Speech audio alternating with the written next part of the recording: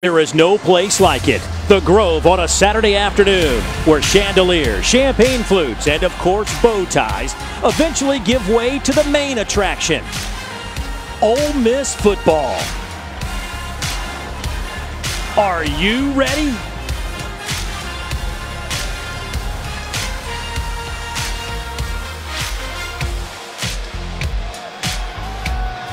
These guys are ready. We are ready. Ole Miss taking on Louisiana Monroe, the 91st edition of homecoming here in Oxford, Mississippi.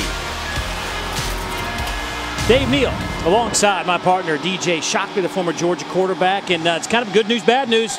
Bad news is Ole Miss wrapping up non-conference play. They are 3-0 to this point. 6 straight league games coming up. If they want to have some success, what will your eyes be focused on today? It has to go to the offensive side of football. We had a chance to talk to offensive coordinator Phil Longo yesterday, and he's excited about where this offense can be. They can be explosive, but it has to start with this man right here, Jordan Ta'amu. He is the key to having the balance on this offense. Run or pass, he has to get him in and out of good situations for this offense to be explosive today. And we are underway.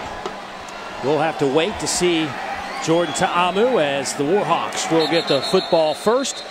And once again with us down on the sidelines is Dawn Davenport. Let's check in with her right now. Hey, Dawn. Hey, Dave and DJ. I tell you what, this Ole Miss secondary has been decimated by injuries. This was one of the deeper spots on the roster coming into the season, but they've now lost 3 of their starting defensive backs. Because of that, Matt Luke moved 2 running backs over to the defensive side of the ball, junior Armani Linton and true freshman Tylen Knight. Now, Linton played safety for Ole Miss the last 2 seasons. Talked to him before the game. He told me he remembered everything, but guys, he did spend a ton of time in the film room. He said he is 100% comfortable and ready to go. We could see both of them today.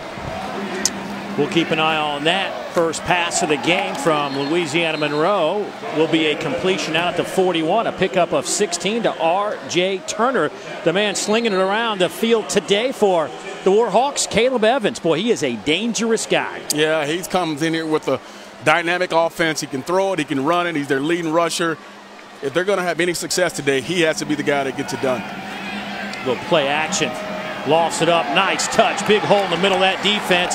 And ULM already inside the 30. R.J. Turner again. They'll spot it down around the 28-yard line. That's a 31-yard pickup.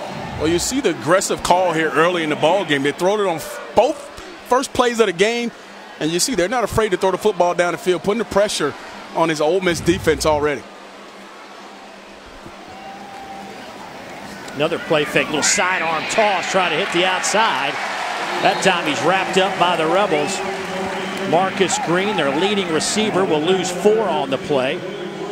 Mohamed Sanogo, the first one there for Ole Miss. Well, we're seeing a little 3-quarter, a little sidearm, nice touch down already from Caleb Evans. And that's one thing when you watch him on film, he will throw from every arm angle that's known to man. And most quarterbacks who are really good quarterbacks, they find a way to get the football out of their hands. And we've seen on 3 different plays, he's had a different arm angle to deliver the football. Evans completing passes at around 60% this year. They'll go on the ground. Marcus McCray trying to find some explosiveness in that backfield. McCray usually out of wide receiver. Lines up in the backfield trying to get some speed on the edge. Ooh, big hit. And a helmet falls off. Obviously, McCray having to take a play off. The physicality of this Ole Miss defense is what they kind of hang their hat on. And this is a big 3rd down play. And expect ULM to keep the ball in the hands of Caleb Evans and have a chance to throw the football down the field and try to convert here. They'll be shy. They need to get down to the 18 for a first down. That's a pickup of 7. It goes to the tight end, Tyler Lamb. Let's see what Matt Viator wants to do here, the head coach for ULM. Now in his 3rd season trying to get this team headed in the right direction. They have really struggled on the defensive side of the ball. Their offense last year really got the job done. They just were one of the worst defenses in the country. They'll keep the offense on the field. Here we go.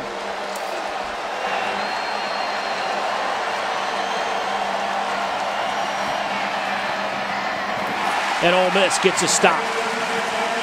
ULM will turn it over on downs, looking for Josh Peterson. I thought it was really tight coverage here. I know ULM was looking for the pass interference, but great job of not panicking. That's one thing that Wesley McGriff talked about, was not panicking when you have the opportunity. Javion Hamilton. Well, the unquestioned leader of this team taking the field now, Jordan Ta'amu. I'm Jordan Ta'amu, senior quarterback from Pro City, Hawaii. Today against ULM, my main focus and goal is to execute every play and be smart with the ball. Well, let's see how that plays out today. Jordan, in his 2 SEC games, has had a tough time getting untracked, as offense in general has. Last week, of course, losing to LSU 45-16. Ta'amu in that game, 19 of 38, 50% through the air, 178 yards, no TDs and 1 pick. Jordan all day to throw, trying to drop one in to the far side. That one is caught by DeMarcus Lodge. He'll be spotted down around the 25-yard line. He beats Marcus Hubbard 52 yards. And Dave, the one thing I asked Jordan Ta'amu in our meeting yesterday was, what is the one thing you want to improve on? And he said it was his deep ball accuracy. We see early in the game him doing that. Coming near side, DK Metcalf pushed out of bounds. And here's the big throw here, throwing it down the sideline. And this is what they call a bottle rocket throw, where just imagine throwing it into a bucket and it falls out of the sky. What a great job of turning that football over and put it on that right outside shoulder where only his guy can make the catch. Ta'amu, quick hitter, A.J. Brown breaks a tackle inside the 5. They'll spin down to around the 2-yard line. David Griffith bringing him down, but not before 16 on that pitch and catch. Really important, Ole Miss getting started fast, getting the football into their playmakers' hands in space. Great drive so far.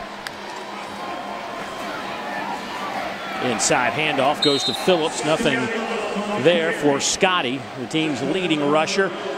Just shy of 600 yards on the season, already 6 touchdowns for the junior college transfer. Nice job of Colin Turner there for ULM coming in, making that play before Scotty Phillips has a chance to get into the end zone. You have to be aggressive down here if you're ULM to stop Ole Miss from getting into the zone. They'll go with Phillips again. This time he will stick his nose across the goal line, and Ole Miss on the board in a hurry.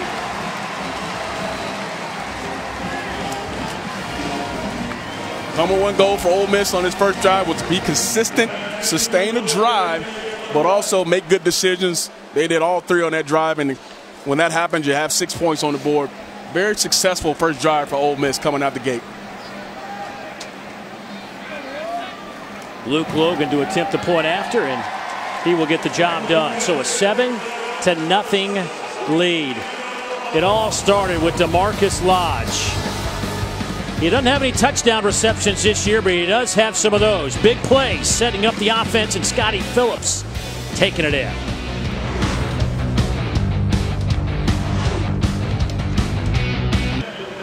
Ole Miss off to a quick start. That is good news for the Rebels and the Rebel fans. They've been a little sluggish on a few occasions. Matt Luke has to be very happy with that. Was very excited about the way his team practiced coming off that tough LSU loss last weekend. So far, 1 drive, he has seen it working pretty well. Matter of fact, that last drive, all your big guns touched the ball. Lodge, Brown, Metcalf, and Phillips. Hey, well, coming up next, number 2 ranked and undefeated Georgia playing host to Vanderbilt. It's our SEC Saturday night matchup presented by Holiday Inn Express. The game, of course, is streaming live on the ESPN app as well. Georgia trying to keep their winning streak at home alive. They have won 9 straight. And during that streak, they've outscored their opponents by almost 30 a game. But Kyle Shermer, an underrated quarterback in this conference, 49 passing touchdowns, second most in Vanderbilt history behind Jay Cutler. You see some of those numbers. Georgia's offense scoring over 43 points a game. Does the senior Kyle Shermer have something in his back pocket going to Athens? That handoff will pick up a couple of yards. By the way, we will, just those of you that are watching, we're watching Missouri, South Carolina. Dari said it a little while ago, but what's going to happen here is when that game resumes, there's just over a minute and a half or some change in that game, Missouri with the football. We will bring that to you right here on the SEC Network. This game, during that time, we'll switch over to the SEC alternate channel, and then when Missouri, South Carolina is over, we'll get back here on the main network. So that's the story. So we'll definitely get you back to that South Carolina game when it resumes. Incomplete pass around the 40-yard line, looking for Marcus Green. He doesn't drop many. You sure about that, Day? He's one of their top players, and Marcus Green is a guy that's going to get tons of football thrown his way today. Actually leads the Sun Belt in touchdowns with 4. He's a dynamic receiver that they put him all over the field, and they want to match him up versus anybody. Has the speed, has the athleticism. You won't see many of those happen today out of Marcus Green. Preseason first team All-Sun Belt Conference. Also an electrifying return man. So a 3rd down and 6 here for ULM.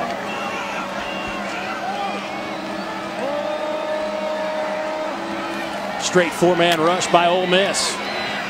Time to throw, and there was some contact, but no flag. Looking for Zach Jackson. Zedrick Woods back there in coverage.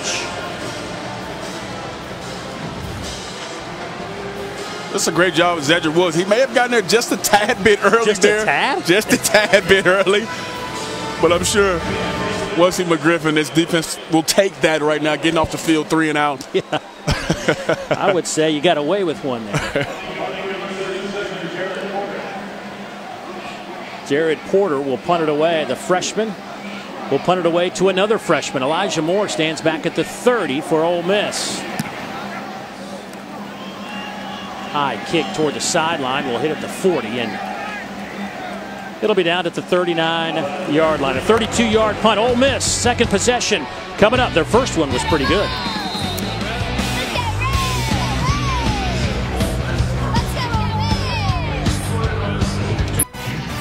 SEC Network Football is brought to you by Academy Sports and Outdoors, the official sports and outdoors retailer of the SEC.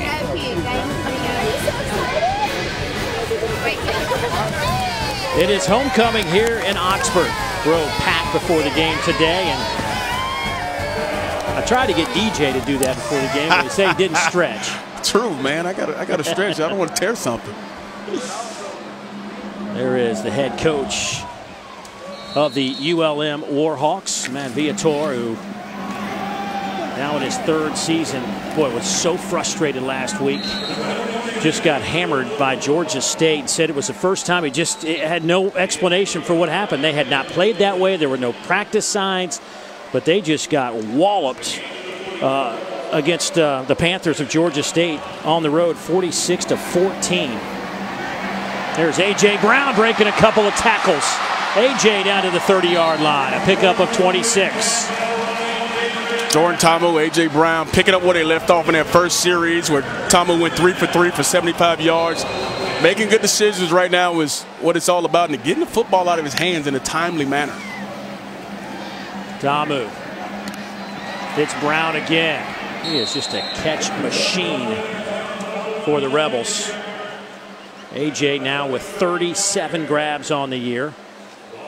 And what I love about A.J. is you look at him, he has the deep threat ability, he can stretch the field, but that was a little intermediate route. He found a way to create some space, and he does that often. Got right to the line to gain. A.J. Brown tripped up by Colin Turner. Well, you know, the slot receiver has changed a little bit over the years. I mean, it's not what it used to be a decade ago. Oh, yeah. And when I played, you know, a decade ago, it was little, small, short, shifty guys. Now you got a A.J. Brown in here who's 6'1", 230. Those guys are different than what I'm used to. Not to mention can run 4.40s and with that size.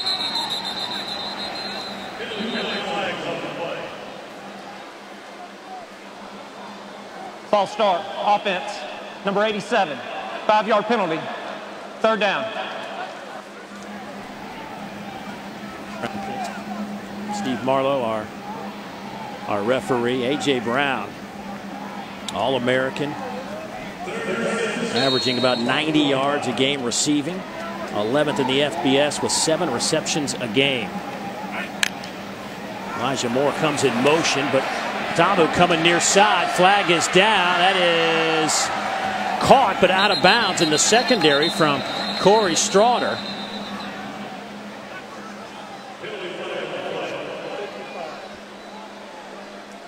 Tamu pulling a Aaron Rodgers impression there, getting ULM to jump and trying to take a shot. Offside, defense, number 90, 5-yard penalty, 3rd down.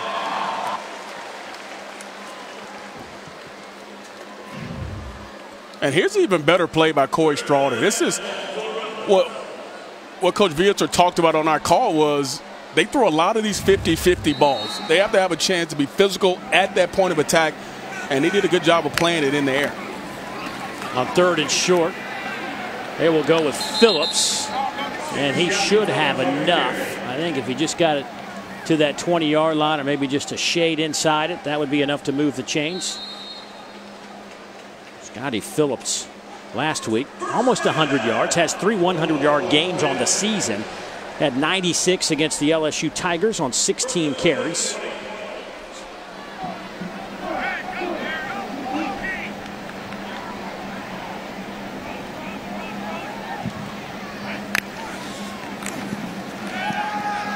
Tamu hits Brown, turns it inside, and will strut his stuff into the end zone.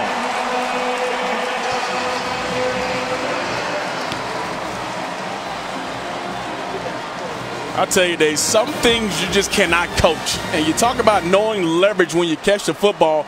He does a great job of knowing where the leverage is of the defensive back and just spinning back to the inside. And Colin Turner didn't have a chance to make a tackle on that. Just a great job of him understanding what a defensive back is and then making a play on it and get into the zone. You know, the coaches were telling us yesterday how excited they were to get back on the game field. They were excited about the way the team had practiced. Jordan Tamu said the same thing. I guess so. He's 7 of 7 for 130 yards. And A.J. Brown, 5 catches for 70. I'd say that's pretty impressive stuff.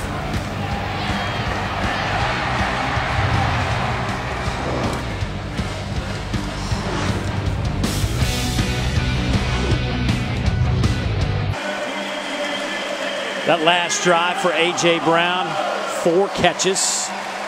And the good news is when you got works like that, is he got the touchdown. A lot of times, how many times you've seen the guy work hard and then somebody else gets the touchdown? Oh, yeah. But he's a total team guy. He won't mind that, but I'm sure he minds it even.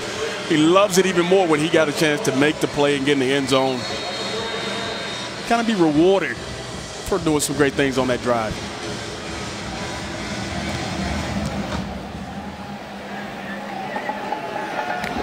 Marcus Green, one of the best in the return game in the country, though, was snuffed down at the 18-yard line. Well, we got a second. Let's get an update from Dari. What's happening, Dari?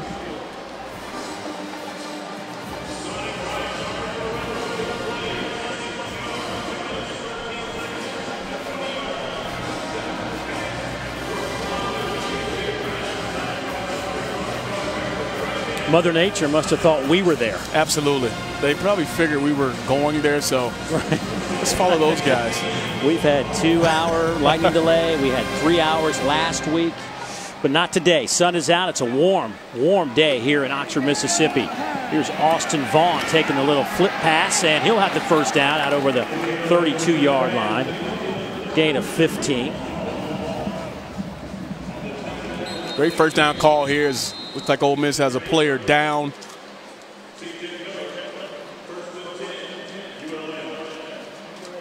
C.J. Miller slow to get up. He was in on that tackle, the sophomore out of Powder Springs. And tell you what, Ole Miss cannot afford any more injuries. They've lost 3 guys, Montrell Custis, Jalen Jones. And it's one of those things where you're having to take guys from the offense, put them on defense midway through a season. Not good. Numbers are starting to get low in the secondary for the Rebels. We'll step aside.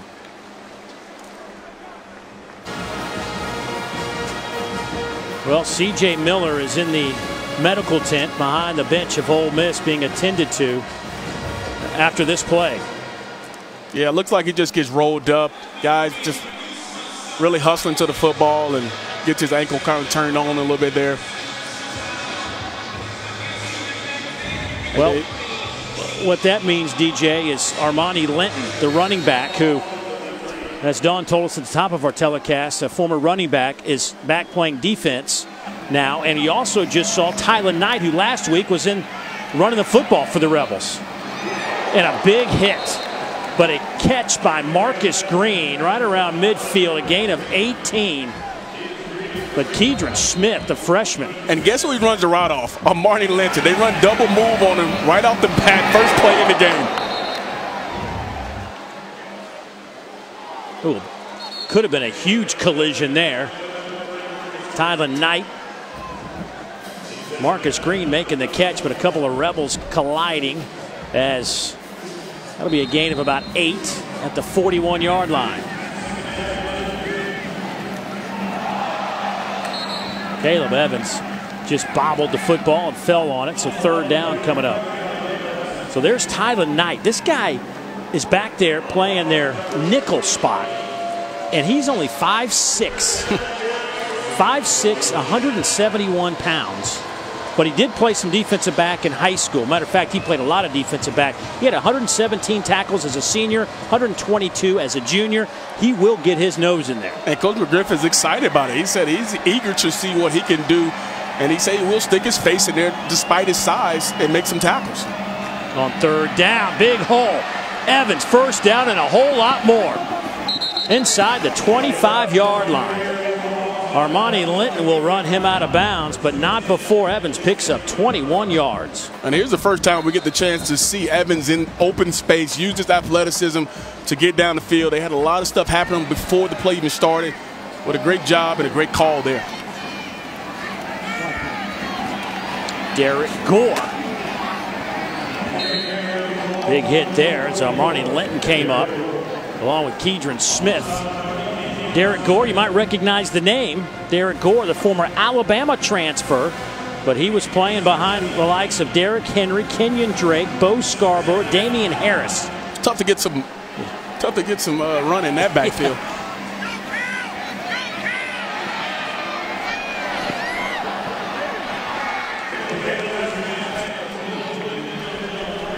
That'll bring up a third down. No issue with that play there. They tried to get Caleb on the perimeter and give him a run-pass option, and nobody was outside, and nobody had a chance to throw the football to you. You see, he only needs 17 yards to reach 5,000 career pass yards. That speaks to the efficiency in which he throws the football, and he's a talented player in his own right. 3rd and 5. Pass is caught. R.J. Turner has the first down inside the 10. It'll be 1st and goal for ULM. Just a great job of getting the football to the perimeter. It's what a team like ULM must do in this ball game because of the speed of Ole Miss, because they want to get upfield and rush. Just throw it outside, let your guys make some plays. You're going to have one-on-one coverage on the outside.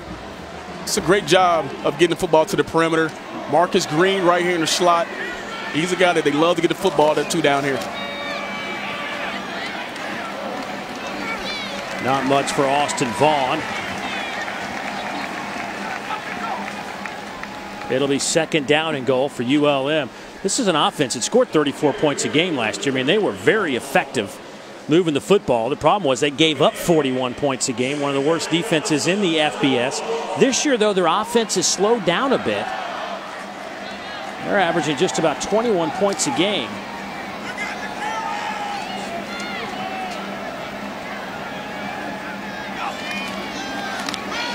Little quarterback draw, Evans. He'll get it inside the 5 down to about the 3-yard line. Does the football come out? A lot of folks saying that Ole Miss will have it, and they do. The Rebels come up with the play.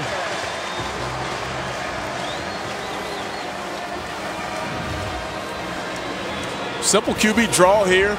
Caleb does a great job of pressing the line of scrimmage. You can see right there at the top, it looks like it comes out right at the edges. He's sitting on top of another player. Ball clearly was out. I think Dante Evans came out of there with that football. Yeah, he's sitting on top of Muhammad Sanogo there, and ball comes loose. And we know one thing about this Ole Miss defense is they turn people over. They do a great job of creating turnovers, and now your offense has another possession, and I know Caleb Evans will be highly disappointed. He let the football on the ground, headed in towards the score. Here's Phillips. Stiff arm, gets to the 5 and run out of bounds.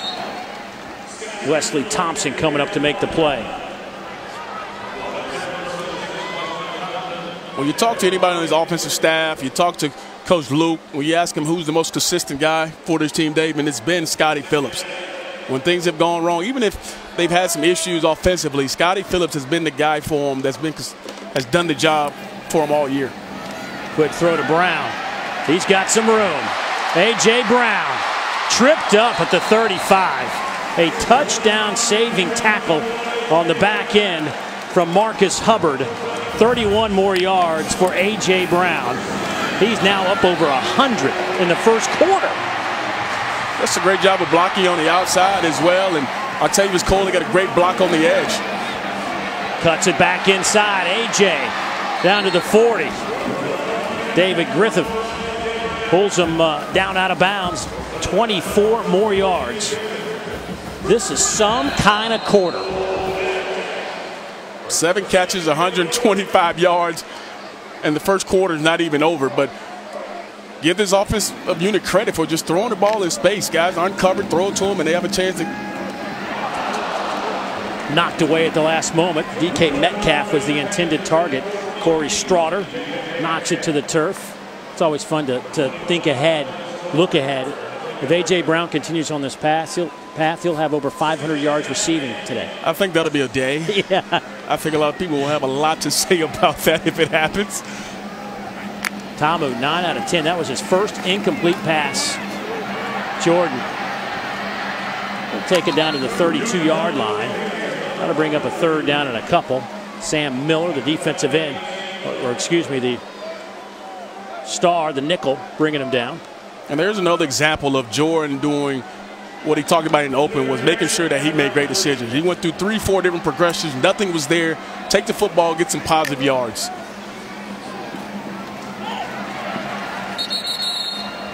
Pass caught by the freshman Elijah Moore. Elijah now with 8 catches, over 100 yards this season for the freshman. Who's going to replace these guys like A.J. Brown and DeMarcus Lodge? We know DK Metcalf will be back. Braylon Sanders, another guy that they're really high on. He's averaging 81 yards receiving, or excuse me, 23.5 yards receiving per catch.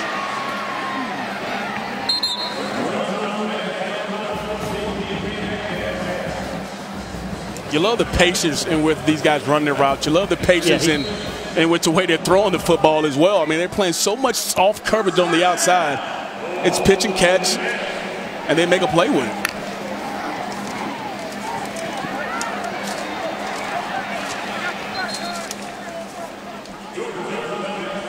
DeMarcus Lodge. It'll be spotted around the 8-yard line, but look at the size differential between these receivers and the secondary of ULM. And you got the matchup you want, especially at the top of the screen with Lodge.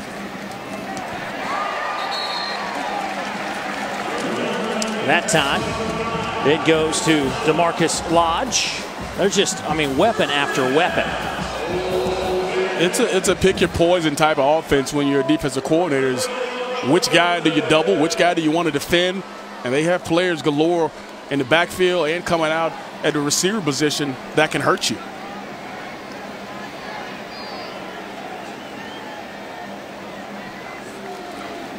Little play fake. Damu. He breaks a couple of tackles and will take it into the end zone. It is 20-0 Ole Miss.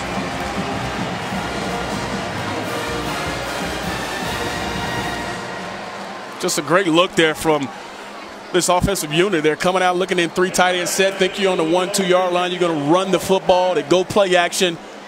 Jordan Tamu doesn't like to look. Nobody's open. Going to his front side. He comes back to the left side and makes a guy miss. And it's the athleticism of Jordan Tamu. All these guys are just, all of them have so much ability. Jordan Ta'amu showing his skill with the feet here.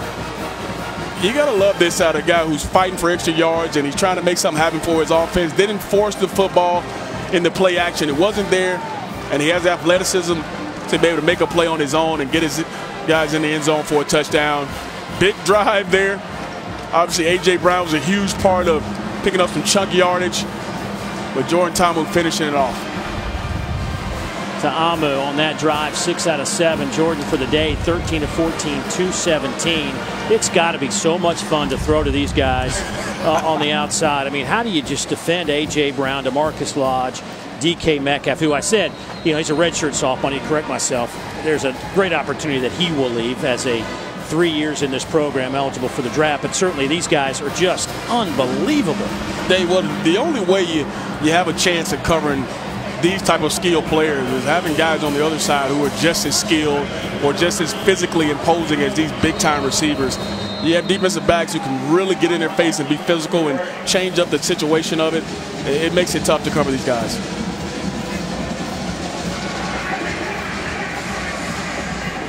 Luke Logan will kick it away. 1:18 to play here in the first quarter. Short kick taken at the 5 by Green. Marcus bouncing off his own man, gets it to the 30, and then a little extra before he's knocked out of bounds.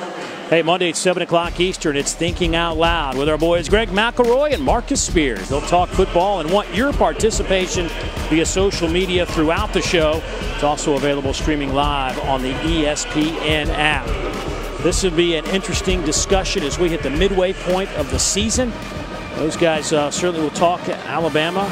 But it's the midway point, and my man Uncle Dave still has not been on the shelf. I'm not understanding what's happening. Maybe if LSU wins, Marcus Spears may be a little bit more excited to get you on and talk about his Tigers. If you say you're going to talk about his Tigers. I would definitely talk about him.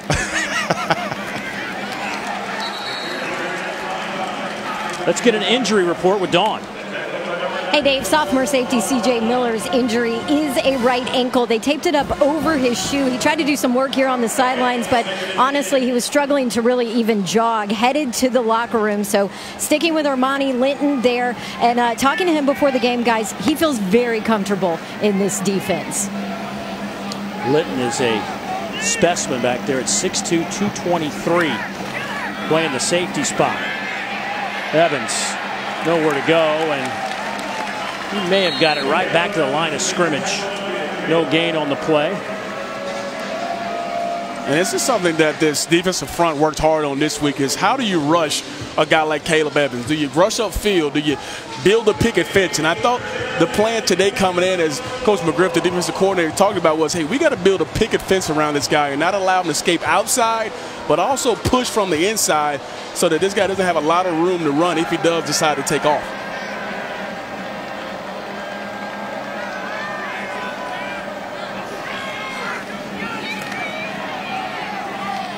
That pass caught by R.J. Turner near midfield. He is wrestled to the ground by Jalen Julius. 15-yard pickup. But that will be the final play of the first 15 minutes that belong to Ole Miss. 3 touchdowns. They have just torn it up to the tune of 236 total yards. A lot of those go to that guy, A.J. Brown.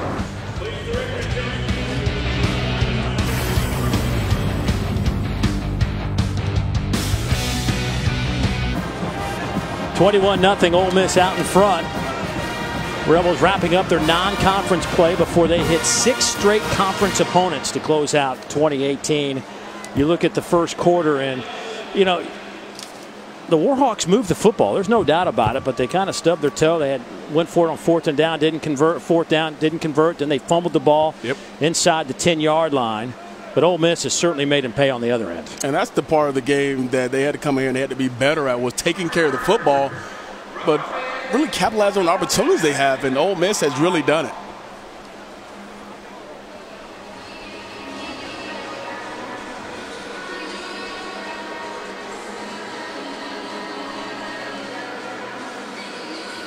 Well, our headsets are on. They're reviewing something. They want to review if he got the playoff before the quarter ended. Right.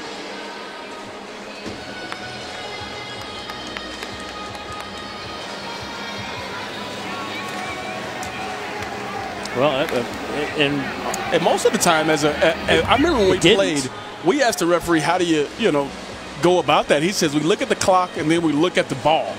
So if he looks at 0, then they snaps the football. But it looked clear from that replay. It was on 0, yeah. That they didn't get the snap off.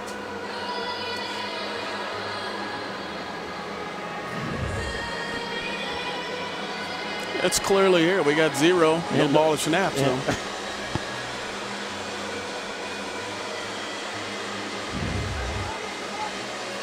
But the problem is now you got to go back and reset everything.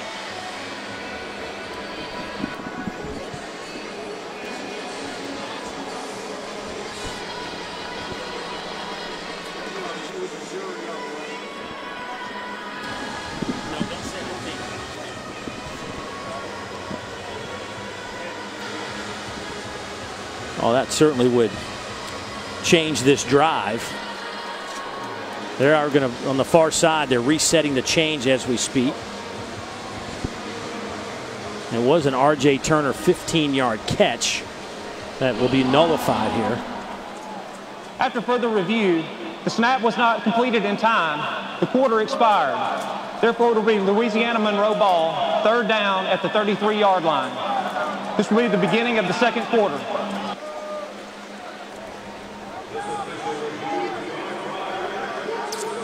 Well, there is a look at C.J. Miller, who, as Dawn told us, has an ankle issue going on. One of the members of that depleted secondary. He's trying to see how stable that ankle is. It's tough for a defensive back, too, because almost 100% of your game is sticking on that foot and driving forward and using it as momentum to go forward. If you can't push off it, that's going to be tough for a defensive back, and you can be definitely exposed back there. Well, Dawn was right there next to him. I think she'll probably have a good idea of what's going on. Dawn was probably going to get on the bike and make sure I know. All right. Yeah, ride the bike with him.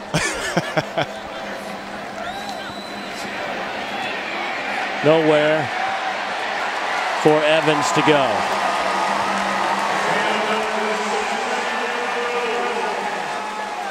Armani Linton, a loss of 10 on the play.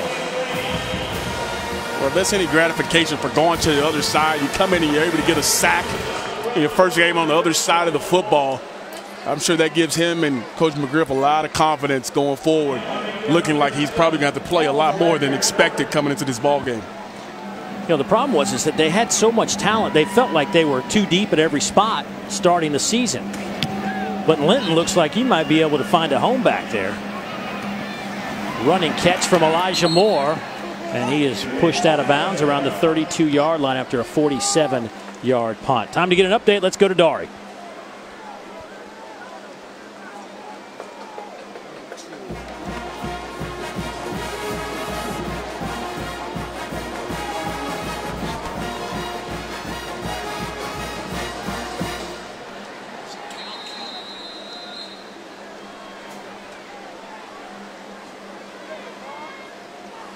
Thank you, Dari.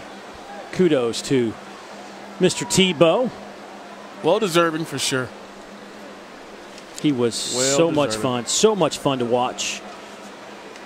Jordan Ta'amu was kind of fun too, especially today. 13 out of 14, 217, a touchdown. Also a couple of runs today. He has had time to throw. His guys have had space to work on the outside, and they have made ULM miss a few tackles along the way.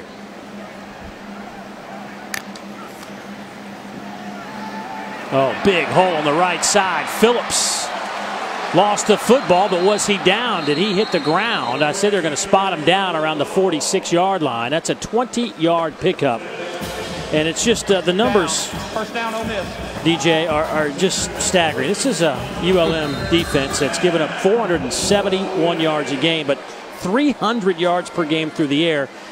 I mean, Ole Miss not too dissimilar. Yeah, and it's going to be a battle of which team cannot give up the big play the longest. And we talked to offensive coordinator Phil Longo. And here's the last look at the fumble. It looks like that ball was a little bit loose there, Dave, because it looks like number 3 comes in there and hacks at it. That's Colin Turner had a hack at it there at the end. A little loose. Here's Phillips. But Ole Miss ran a play quickly, so cannot go back and look at that. Pickup of 6 for Phillips. But they're going back to what Coach Longo, the offensive coordinator, talked about was we had a great week of practice, as you mentioned when we first came on, but we didn't expect to see this great of an output so far early. They've looked really good. He talks about balance, and for him, balance isn't just run, pass numbers. It's about making sure everybody touches the football. They've done a good job of that today. Their big guns have all had an opportunity. The one guy I'm waiting to see touch the football is Dawson Knox, a tight end. They'll go back to Brown. Why not? They can't stop him today. Only 3 on that catch, but that is number 8 for AJ today. And when you play an explosive offense like Ole Miss is, and you're talking about spreading it around to everybody, ULM is forced to play a lot of zone coverage. So there's going to be a lot of holes in their defense to distribute the football. And right now, they're creating that space. 4th down, and Ole Miss going to go for it.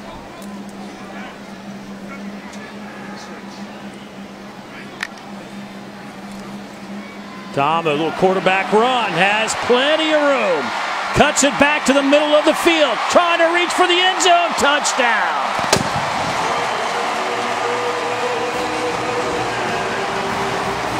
"39 yards, his 2nd of the day.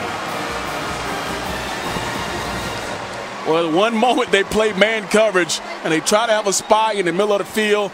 And number 4, Rashad Harding, he just does not have enough juice to run with Jordan Ta'amu in open space, and advantage Ole Miss on that big-time run from Jordan.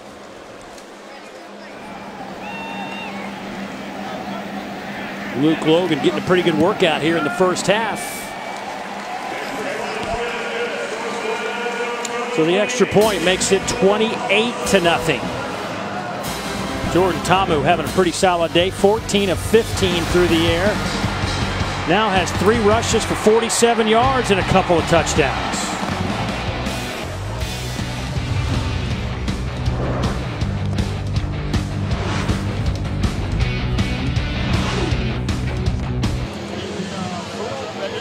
Pretty good half. 14 of 15, 220, 47 yards on the ground. He has totaled 3 touchdowns for Jordan Ta'amu, who was yesterday spending some time with him. Despite the tough losses to Alabama and LSU, you still got to have some fun around the football building. And he is, you know, we talk about the Hawaiian spirit. He certainly embodies that for sure. For more, let's go down to Dawn. Yeah, Dave, how about a glimpse into the relationships he has with his teammates? Check this out. Ta'amu has a completely unique handshake with almost 20 different offensive teammates. Said it started back in the spring. He'd give a handshake to 1 or 2 guys, and then teammates would add on to it. It just kept growing. They're not all easy, short handshakes either, by the way. He told me he's a guy that can easily memorize everything. They have some fun with it. His teammates absolutely love it. That was awesome. I mean, and he didn't miss a beat. Those weren't like 2 takes. Those guys would just walk into the indoor facility and they'd do the handshake. It was crazy. And the one we didn't see was Don had created one of her own. Well, speaking of that, let's take a look at it.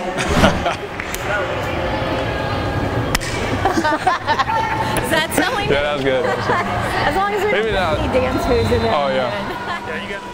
Hey, boys, you will notice my handshake very short and sweet because I cannot remember one any longer than that, much less 20 different handshakes.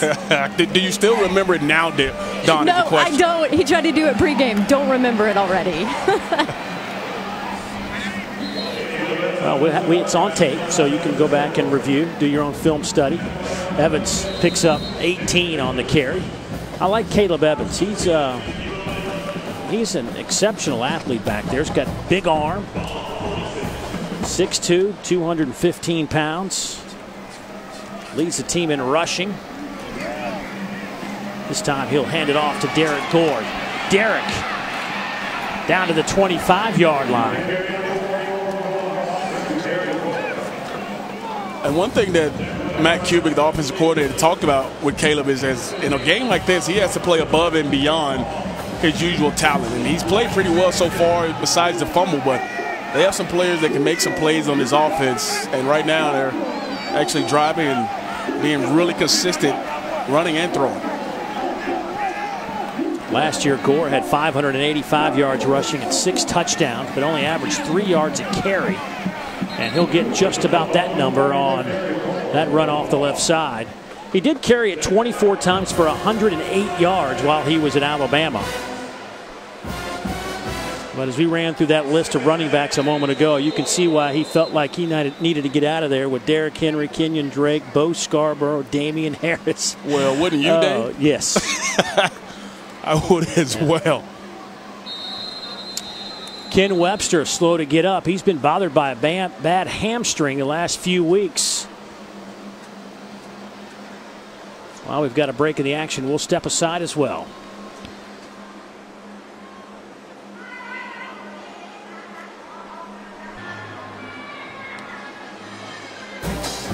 I know it's first week of October, but it feels like it's maybe the first week of August. What? It is so hot here at Ole Miss, but give the students some credit, still wearing their blue blazers and red ties on a warm day. 28-0 our score. Ken Webster stretching out his hamstring. Hopefully he can get back in for the Rebels. Second down coming up. ULM has had some good drives today, but nothing on the board. Ole Miss will sell out with a blitz. And a nice job there from Tylen Knight, the freshman out of Pearl, Mississippi, bringing down Marcus Green. And you got Tylen Knight and Amari Linton coming from the inside out to make this play. Two guys coming over from the offensive side of football. And Coach McGriff said, I want to see him stick his head in there. He did a great job of doing it on that particular play.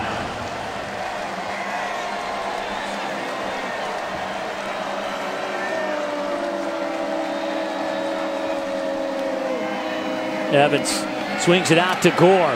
There's a flag down. That may be a late hit. Unnecessary roughness on the quarterback, Caleb Evans.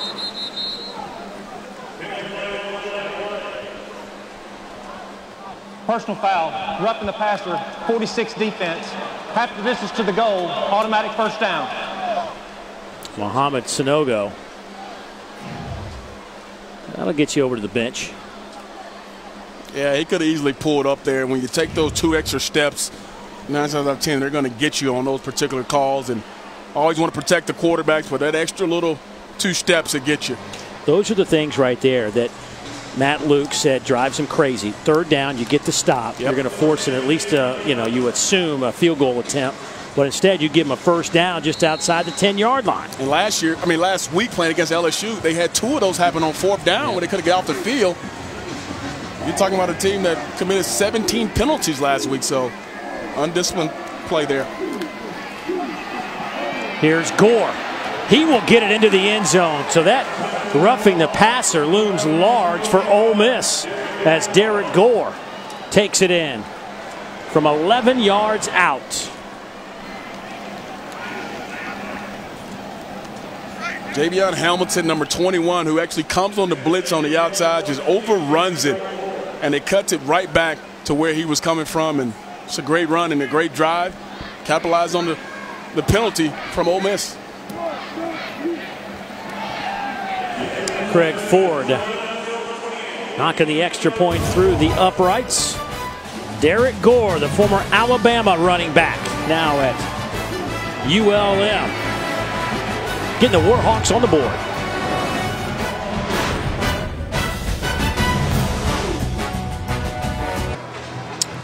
Derek Gore takes it in from 11 yards out and gets ULM on the board. Nice drive, 7 plays, 75 yards, a little over 2.5 minutes off the clock. Have certainly helped by Ole Miss and the roughing the passer on a 3rd down.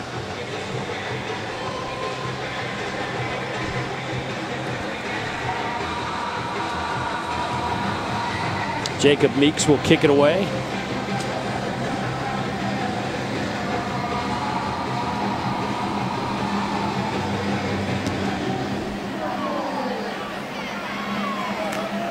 Taken at the 8-yard line by Elijah Moore.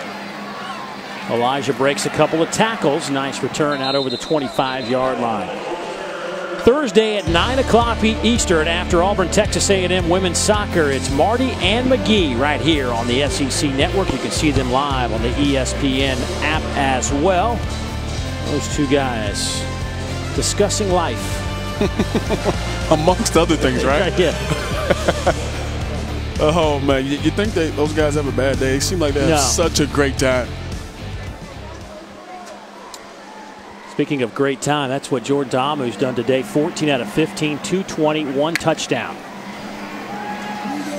He'll keep it himself again and trying to split a couple of ULM defenders, and he'll take it out to the 39, a gain of 11 and a first down. Cortez Cisco bringing him down. We see that run by Ta'amu. Now remember, against Alabama, he got walloped trying to do that same run by a couple of tied defenders. Never was the same in that game after that run. And I think he's still trying to find the middle ground of when to slide, when to get his body up. Low throw to A.J. Brown. But the one thing that you see in this ball game is him being more concise with the football. The ball's coming out, or if it's not there, he's taking off using his legs. No negative yardage plays in his ball game so far. He's doing a great job of distributing it, but also just being so concise with it. Dawson Knox stumbles, but a nice move to break free to the 46-yard line. Renaud able to trip him up. Dawson Knox, who, when we saw Ole Miss a couple weeks ago, had a big game versus Kent State. He's a player that is dynamic in his own right because of his ability to stretch the field. Scotty Phillips running behind that left side of the line. Dawson Knox in there blocking. Jordan Sims also on that left side. You speak about Jordan Sims, this offensive line who Coach Luke says has been pretty solid, been consistent for him, and the big thing for them is changing the line of scrimmage against his ULM and defense. Ta'amu comes back near side. DeMarcus Lodge spins out of trouble inside the 15 down to the 13-yard line. 32 more yards. And the first time we've seen Corey Straughter, number 21, actually play this one not as good as he's played the other ones. He has to do a great job of tackling. You're going to give up some yards, but you got to tackle after they complete the football. And another big gain for Ole Miss. Ta'amu keeping it himself and will be run out of bounds. We'll spot him around the, give him 7-yard line. Gain of 5. And Dave, I asked Jordan, do you mind being a part of the run game? And he said he loves it. And it's one thing that he has really stressed we've seen in this ball game, his ability to be able to run.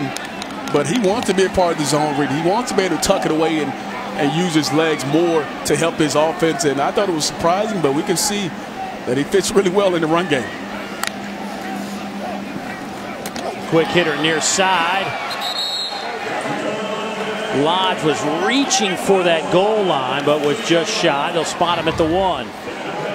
Off coverage. It's a simple pitch and catch. You got a big physical receiver on the outside. Give him a chance, and everything's clicking on offense for Ole Miss right now.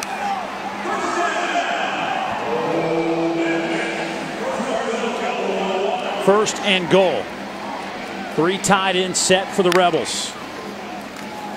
Phillips. He will get it across the goal line for the 4th, or excuse me, the 5th Rebel touchdown of the day. I'm losing count. It's been so many already. And this is what Coach Longo drawed up when he talked about being able to come into a ball game and be a balanced offense. You talked about it earlier, Dave. So many guys have touched the football already in this first half. It makes it tough to defend if you're ULM. Phillips with 11 rushes, 45 yards. Brown 8 catches. Lodge 5 catches. DK Metcalf with a couple of catches. Ta'amu's just having one of those days, folks. 17 of 19. This one set him up for the touchdown. It is all Ole Miss.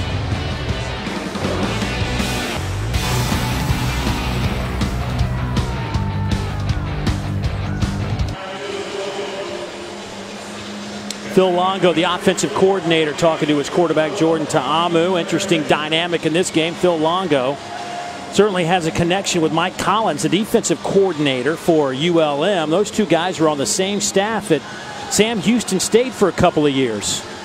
They know each other's philosophies quite well. thought it was pretty funny. You asked him about it, and he said about watching film on this ULM. He said, I felt like we were right back at Sam Houston State watching that tape of his team this season. That'll be a touchback out to the 25-yard line. Ole Miss, as a team, has put together 374 yards of offense. ULM, if you look at the numbers, you'd say pretty good at 189. Problem is they have had a couple of miscues that have allowed Ole Miss to stretch this to a 35-7 advantage.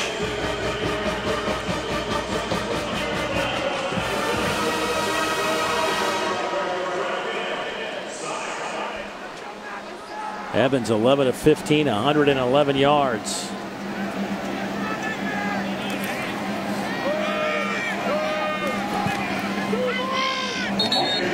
Derek Gore will get a couple of yards on the play. Ross Donnelly, the first one there for the Rebels defensively. Ole Miss has just been, I mean, in SEC games, they have just had a tough time slowing down opponents defensively. They're giving up 38 points a game, 310 yards through the air, 208 on the ground. Big tackle there by Mohamed Sanogo. And 3. And if you talk about the yards, you talk about what they need to improve on, and I think they've gotten better at getting after the quarterback. They just can't stop them. They've given up too many big plays. They've had the penalties, the things that really set them back defensively, and also losing so many guys in the secondary. That hurts them on the back end when teams want to throw the football down the field. The communication just hasn't been there, but today they've gotten off to a great start.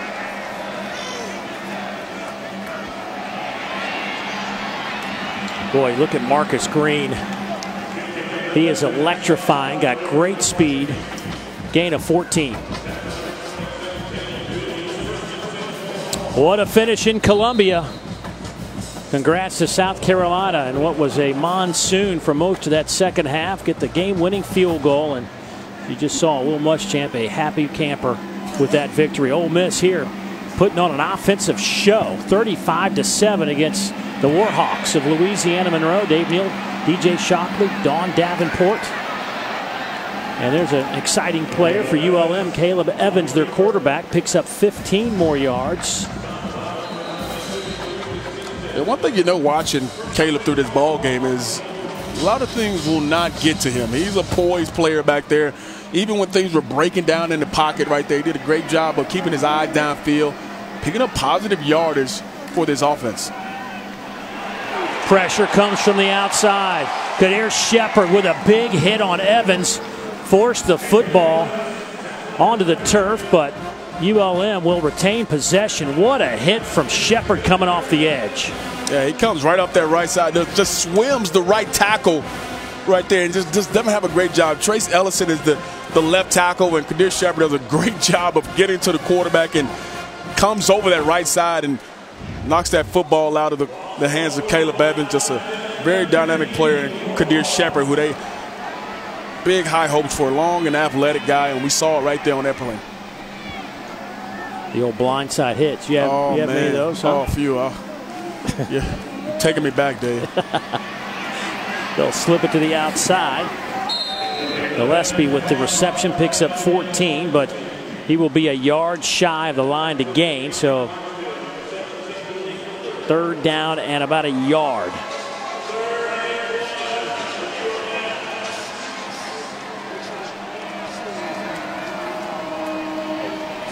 I don't know if they got it or not. They went with Gore on the handoff left side.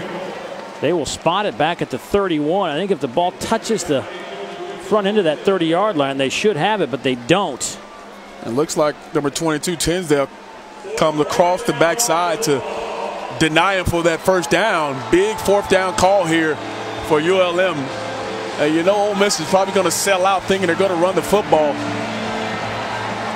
Ole Miss has stopped him once on fourth down this afternoon.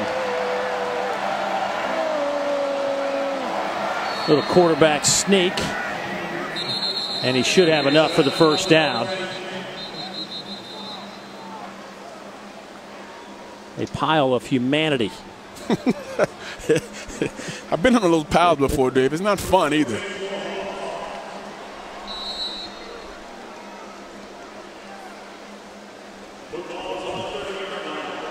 So Coach Viator knows he's got to keep his offense on the field, gets that 4th down conversion, and sets up 1st down and 10 from the 30-yard line. Evans 13 of 17, 139 through the air. Trying to add to that here, lofts one up. Trying to hit the tight end, Josh Peterson. And if you recognize that name, he would be the son of former ULM quarterback and right now Philadelphia Eagles Super Bowl champion head coach Doug Peterson. Very, very good player there in Peterson, but I thought that throw was on Evans. He should have put that more on the line. Didn't need all the air that he thrown into it. It was man coverage. Had what he wanted. So has to make a better throw. Boy, some miscommunication there, but Evans trying to get him out of trouble. He will pick up 4 yards on that carry. So something out of nothing. And boy, another defensive back, Miles Hartsfield, limping off the field. It's just been, boy, one guy after another back there on the back end. Yeah, you just feel bad for defensive coordinator Coach McGriff, because now it gets to what do you call? You have so many guys out there who are in different spots or haven't played as much. That's a big-time call here on 3rd down.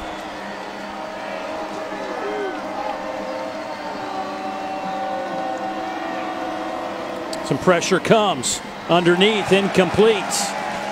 No flags, looking for Marcus McCray.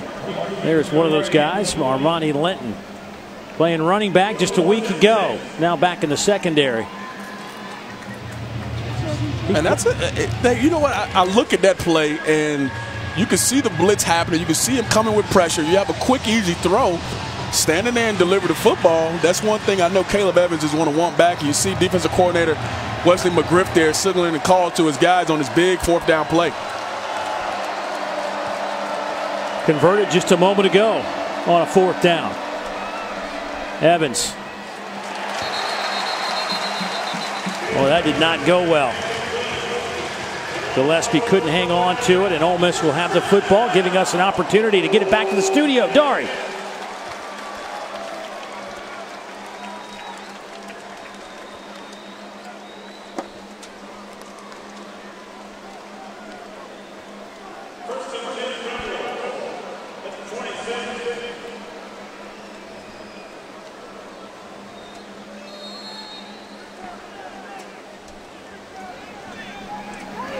Thank you, Dar. We'll see you guys in 2 minutes and 13 seconds off our game clock on a 1st down and 10. Here goes Tamu coming near side.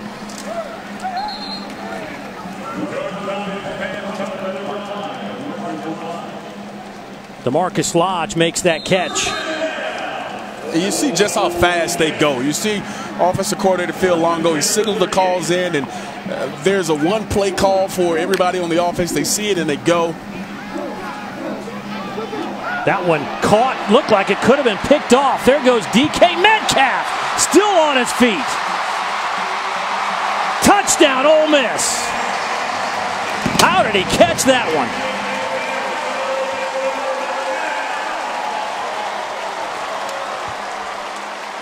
Sometimes when the ball is going your way and bouncing your way, things like this happen. It looked like a clear interception was about to happen. But DK Metcalf not only comes up with it, but makes something happen after the catch and gets his 5th touchdown on the season. And it gets the NWO belt to go along with it for the nasty wideouts, Dave. These guys have been phenomenal. Brown with 8 catches, 128. Lodge now with 6 catches, 114. Ta'amu, 19 out of 21, 340, and a couple of touchdowns. And you can see, come on, you got to just come back on the outside and tries to undercut the route, but the defensive back is in his way, and the rest is just big-time player making a big-time play. And we heard Doring talk about he loved what Jordan Tamu doing. That's a receiver talking for you. You can see what's happening out here today. He would love to be a part of this, I'm sure. He was a part of some days like this. My man Chris had his moments, that is for sure. DK Metcalf. Looked like this should have been picked off right in front of him, but two ULM defenders kind of collided, and there goes Metcalf. And even after the catch, they had chances to make the play. That's the difference between giving up a big play and just giving up a smaller big gain, and they're going to make you pay for it. And Phil Longo is loving it right now. His offense is clicking on all cylinders, and lots of smiles and laughter going on the sideline when they're clicking like this. Well, the NWO today having some kind of first half.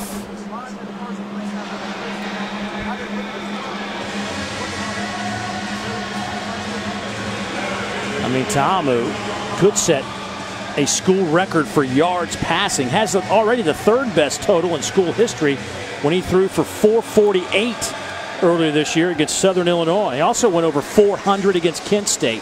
Has 3 400-yard games this year, or in his career. And that's the reason we came on talking about how explosive this offense can be. And when they're clicking, when each guy is doing their job and making tons of yards after catch, this is what this offense can look like.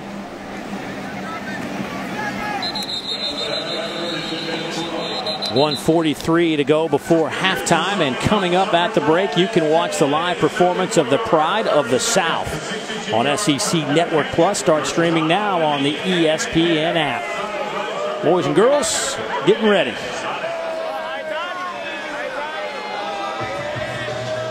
Last week at Auburn, we didn't get to see the band at halftime because we had some bad weather come through town.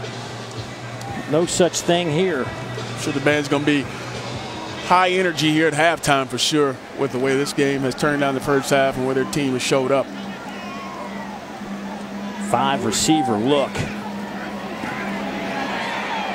Evans spins out of trouble and again creates some offense. Pressure came from Benito Jones. Just couldn't bring him to the turf, but Evans will pick up 5. And this is part of the game, especially on offense, where ULM wanted to stay away from, which was the 5-man protections, where you have all 5 linemen blocking, and they just haven't held up really well to this rush of Ole Miss. But they got to throw the football down the field, so there will be more 5-man protection calls.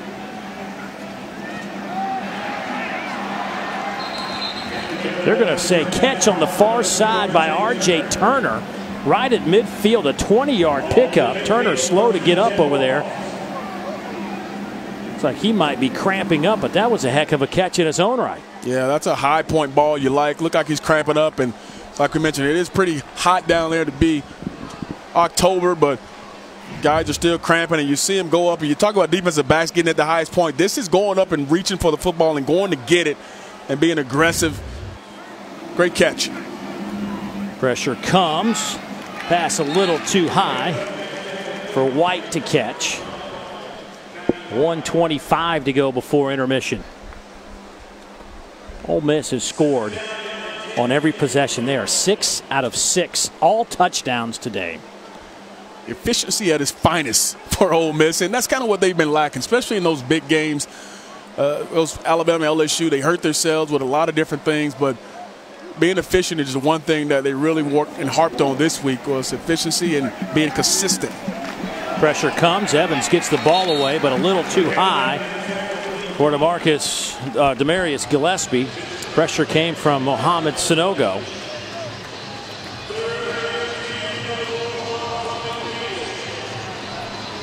One thing we haven't mentioned is Cavante Ruggs, a freshman linebacker. Matt Corral getting loose.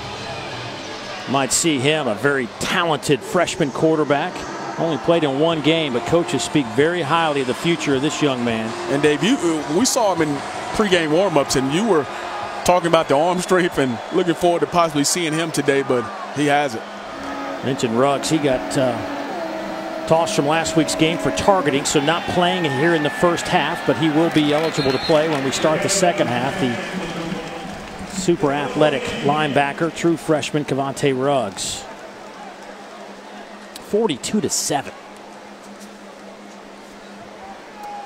I mean, the numbers are just unbelievable. 448 number of yards for Ole Miss here in the first half.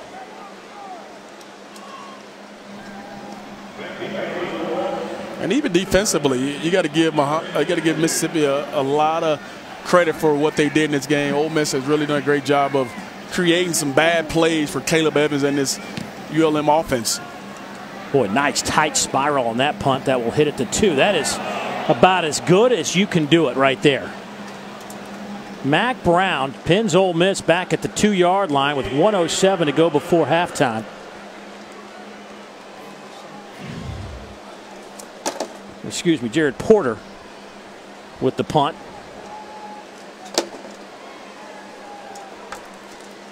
That is perfectly placed.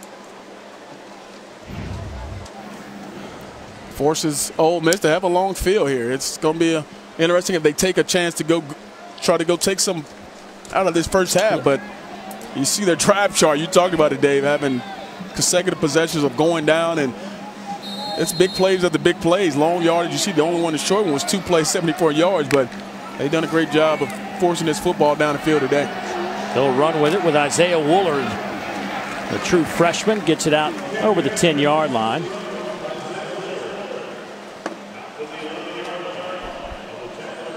And we know about how good Scotty Phillips has been, but Isaiah Wooler's another guy that's been very good for him in the backfield to spare Scotty Phillips at times. Huge hole.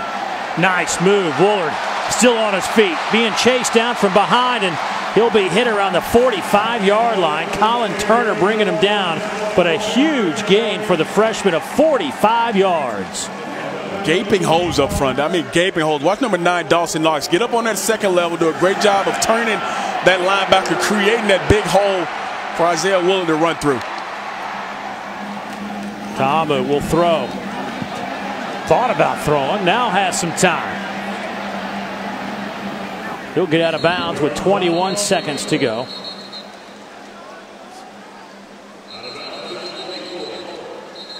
Well, Phil Longo wasn't lying when he said he was excited about how things are working out at practice. Felt like they were going to have a huge game. We're not even to halftime yet, and he's telling everybody just kind of slow down a little bit. I mean, he was so passionate about how close he thought this team was to this type of performance. Holding, defense, number 3. 10-yard penalty from the end of the run results in a first down. Well, already for this Phil Longo offense, 502 yards now. 502. Wow. Wow. This is probably the best they have played all year long as far as their execution, as far as everybody being involved in this offense. And Jordan Tamu has had a day for any quarterback to think about.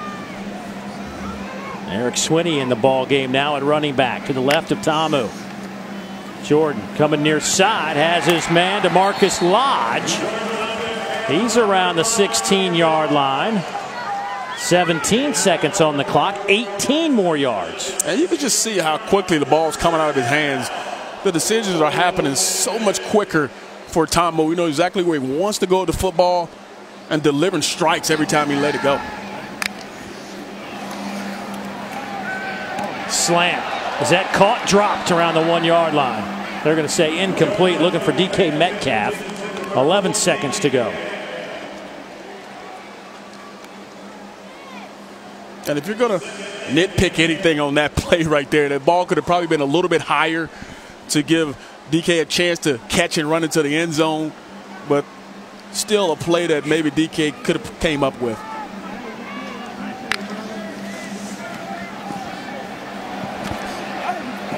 To the end zone, pass is caught, touchdown. That time DeMarcus Lodge comes up with the football. There is a flag down on the far side of the field around the 3-yard line. DK Metcalf over there.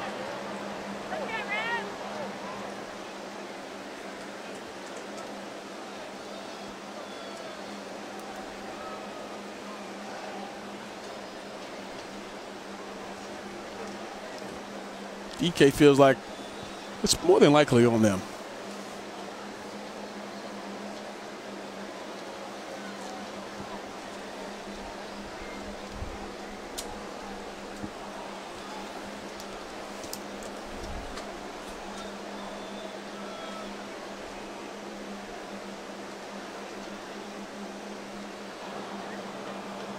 After the score, dead ball, unsportsmanlike conduct, number 3 for Ole Miss. That's his first unsportsmanlike conduct of the game. The 15-yard penalty will be enforced on the try. Correction, 14, number 14 for Ole Miss. But the touchdown will count. DK with some extracurriculars on the far side, but Lodge gets the touchdown reception.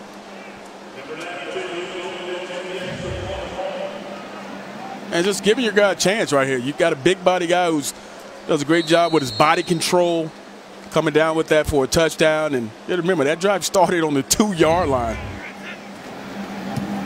Long point after, NFL type. Yeah. Luke Logan knocks it home. But you mentioned it, 98 yards in 6 plays, 103 off the clock. This is where you love for your receivers, always working back for you. Defensive back starter never looks back, and by the time that happens, Lodge just has him pinned in, and just a great play there, and finishing off this first half pretty perfect for Ole Miss. It's a video game right now. 536 yards of total offense, 374 through the air for Ta'amu, who is 21 out of 24, 3 touchdowns.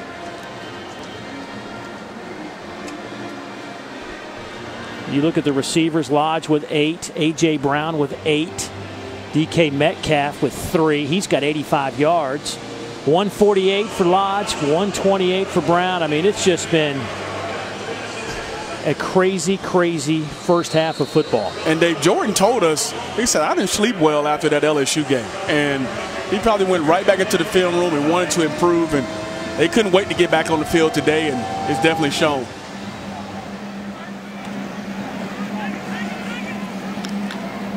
And that should run out the clock for intermission, and it will. But what a half it was for Ole Miss. 7 possessions, 7 touchdowns. 49-7 is our score. We'll see if that's it for Jordan Ta'amu, or will he come back in the third quarter? All these guys just put on a show offensively. Ole Miss got to feel pretty good about where they are after last week in Baton Rouge. And of course, after this one, it is 6 straight conference games coming up. So you want to get it right in your final non-conference game. Let's go down to Dawn.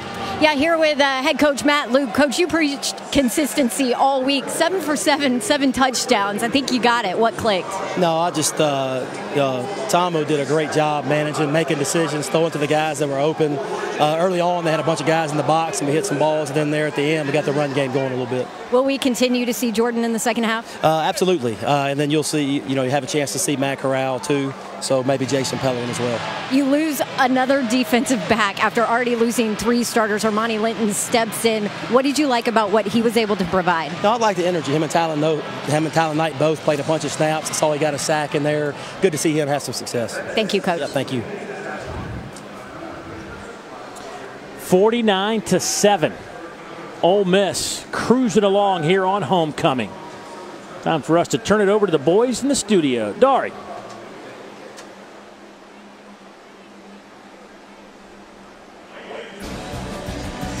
The numbers are off the charts for Ole Miss in the first half. 536 yards of offense. Many of that directed by that guy, Jordan Ta'amu. 374 yards passing in one half of football. Dave Neal, DJ Shockley. 7 possessions, 7 touchdowns. I mean, almost a perfect, flawless first half. Yeah, and Coach Longo talked about it when we talked to him. He wanted the guys to be efficient. He wanted to be balanced. He wanted to be able to distribute the football all the way around. And they've done that. And I think Jordan's made a great decision with the football every time he's had it. And this is what we expected out of this Ole Miss offense, to be as explosive, to spread it all over the field. And it's been tough for ULM to really keep hold of what they're doing. It is, if you're an Ole Miss fan, it's exciting to see your offense. This is what it can look like. There's non-conference games. They've been pretty efficient, starting with Texas Tech. They ran into 2 of the best defenses in America in Alabama and LSU. So not the kind of offense that certainly they're capable of playing. And if they keep this up, it's got to give you hope with 6 conference games straight ahead of them, no more non-conference competition, that there's some winnable games in there if you can move the football like this. Even if your defense is suspect, you have a shot to outscore people. And even versus the games in Alabama, LSU, they felt as though they matched up really well. They felt as though they could compete. They just messed it up as far as some penalties, some mistakes here and there. They're an offense, they're a team that can compete with anybody, I believe, in the country, and they've shown it today in the first half. They're capable. I had a clock issue, got it fixed, so we are just about ready for some second half football.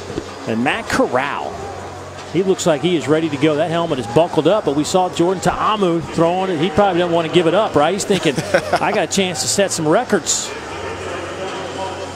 It's hard to come off the field when everything's going your way and you're throwing it all over the yard and putting up video game numbers is what he did in the first half. But like you said, Dave, there's a bigger picture in the second half of this season. They got some big games they're going to need him for. Even though this school is not bowl eligible, they certainly would love to say they were. Did he step out of the end zone? He did. Did he step out of the end zone? I think that's going to be... Oh, the ball. Now, he can step out. The ball has to cross the goal line. It looked like that was very close to him taking the nose of that football across the goal line. Here's one more look at it. Ooh, did he call fair catch? That is close. Well, that official on the left side, I don't know if he can really see the ball of where it was when he came out of the end zone for that half of step. But nonetheless, we get to see Matt Corral. So Jordan Ta'amu will come out and work the first possession of the third quarter. And they'll hand it off. Big hole up the middle. There goes Scotty Phillips down to the 47-yard line. Excuse me, Matt Corral. Corral in at quarterback as he gets the start here in the second half. Quick throw near side, hits A.J. Brown. There's that bullet. A.J. continuing to add to his totals. Matt Corral, I mean, you can see the ball jump out of his hand, and you can see why there are a lot of people in this neck of the woods that are really excited about Matt Corral and what he's going to bring to this Ole Miss offense. Just a very quick release. Corral lofting it up. Boy, what a nice throw. Metcalf with the catch. Let's go down to Dawn. Dave talked to Coach Matt Viator, and he said they have got to get some pressure on the Ole Miss quarterback. Not Jordan Ta'amu anymore, but you can still see Ole Miss able to run their offense because there is no pressure. He said if we don't get pressure on their quarterback, this can be another second half like the first. Now, offensively, he said it's a carryover of last week's disappointing game that got to be consistent. It's first down and 10. Matt Corral will loft it up. Here's Phillips, breaks a tackle, dives for the end zone. Did he get in? Yes, he did. 11 yards out. Welcome to the game, Matt Corral. 3 out of 3 on his first possession. Only thing changed about that drive was a different number on the back of the quarterback's jersey. They did the exact same thing they were doing in the first half, making good decisions. Scotty Phillips being really good in space and showing that he can catch the ball out the backfield and make some things happen. Pretty impressive first drive from Matt Corral coming out of halftime. Pretty impressive might be an understatement. Matt Corral. Scotty Phillips. All these weapons he has to work with. Makes it look simple. At a Long Beach Poly. Swinging it to Phillips.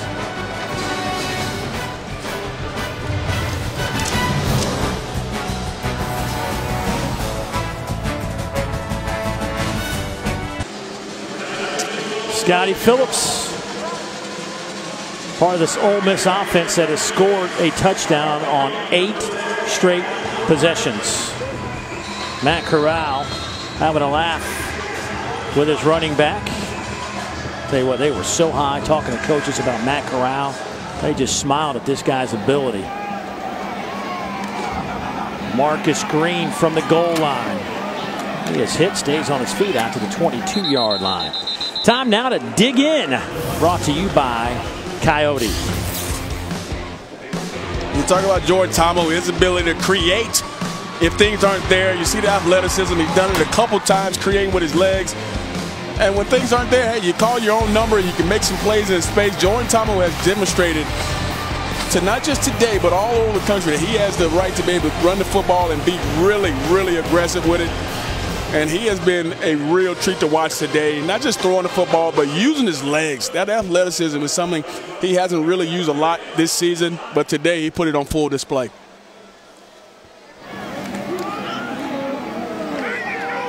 Nowhere to run for Derek Gore. Shepard there to make the tackle. A loss of 2. Another tackle behind the line for this defense. That's 5 of those today with a couple of sacks. Only 1 missed tackle so far from this defense, and that was an issue against LSU. Wesley McGriff, I said how many was? He says, you don't want to know. It'll make you throw up. So eventually he told us it was 27 missed tackles by their count. Now, as he says, we're pretty critical when we judge it.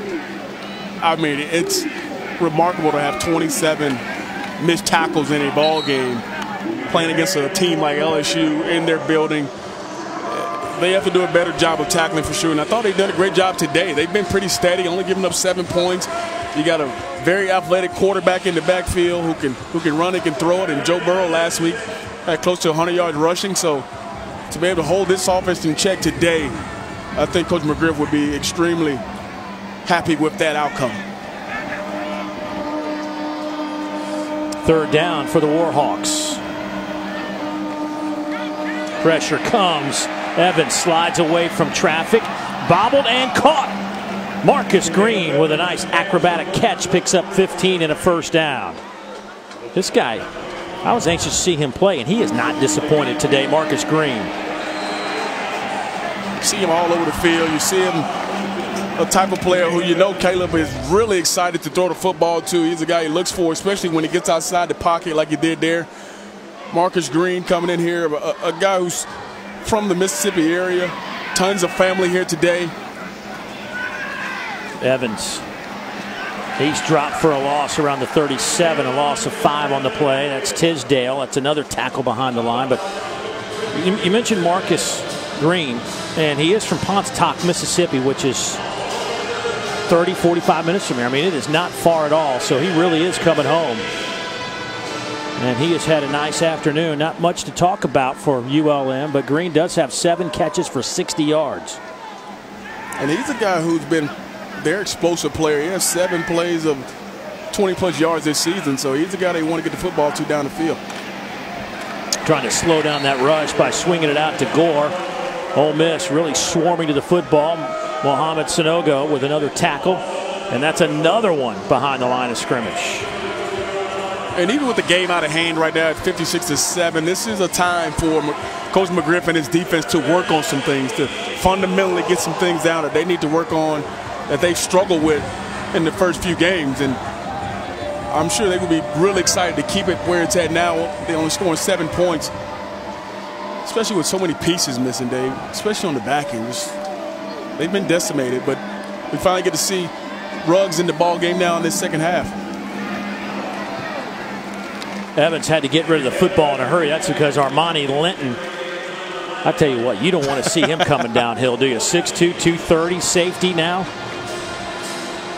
When you say some guy just looked the part, he looks like the prototypical safety back there. We've seen him at the line of scrimmage. We've seen him covering. And you can tell that he is taking going on that side of the football as a challenge and is completely all for it.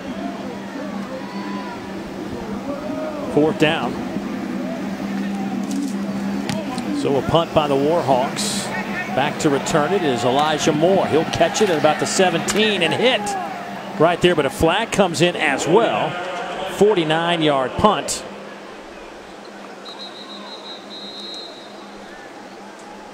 Well, we've seen a couple of good kicks from Jared Porter today. Also an injured ULM player back near the line of scrimmage.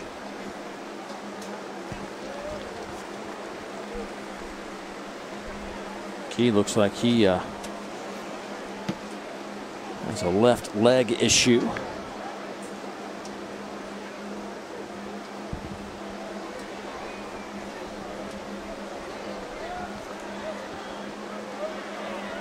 He left the game earlier, a little banged up. Back in the first half as well.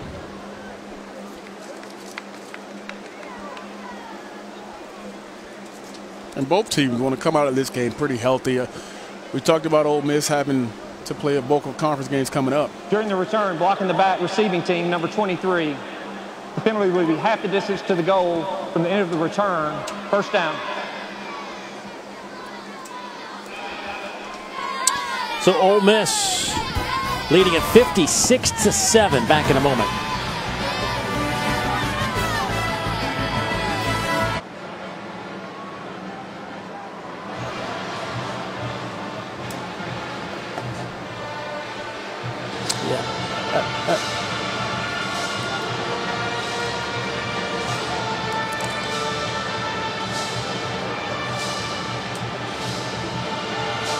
Thank you, Dari. That'll be a lot of fun at Texas A&M. Phil Longo knows about Texas. Coached some at Sam Houston State. Loves his cowboy boots. Offensive coordinator working with a freshman quarterback right now. He throws it up. Corral.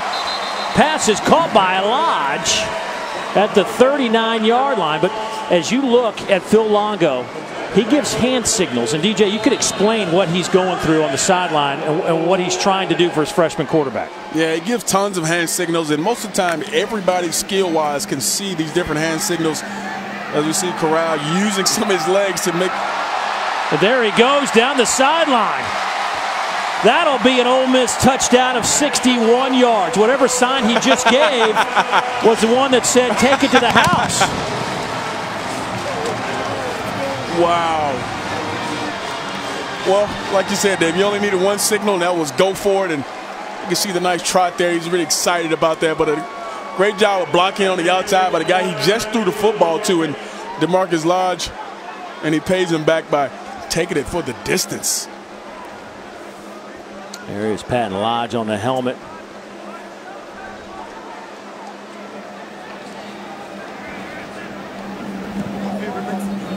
...703 yards of offense. 703 for Ole Miss. But the numbers that really matter, 63 on the big board. 63-7. You're looking at the future, perhaps, of Ole Miss football in 2019 and beyond. Matt Corral. Phil Longo. Been a good day for him, too.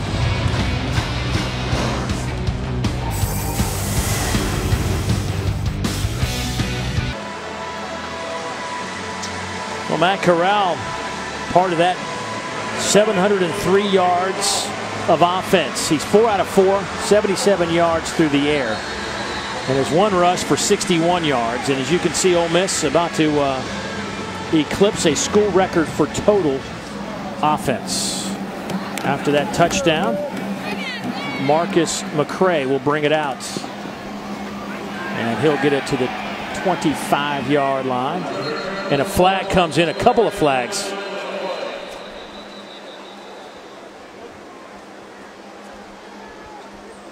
Well, our center judge was way back at midfield, and he launched it. Couldn't even throw it as far as where the penalty occurred. During the return, personal foul, face mask, kicking team number 86, 15-yard penalty from the end of the return. First down. So that's why he threw the flag. So that'll back up ULM. Boy. Oh, excuse me. We'll give them some decent field position.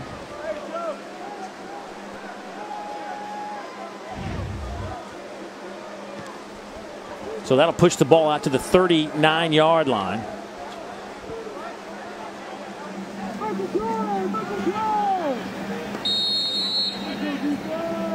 Josh Johnson in the game at running back for ULM. Nice run to the 45, maybe 46-yard line.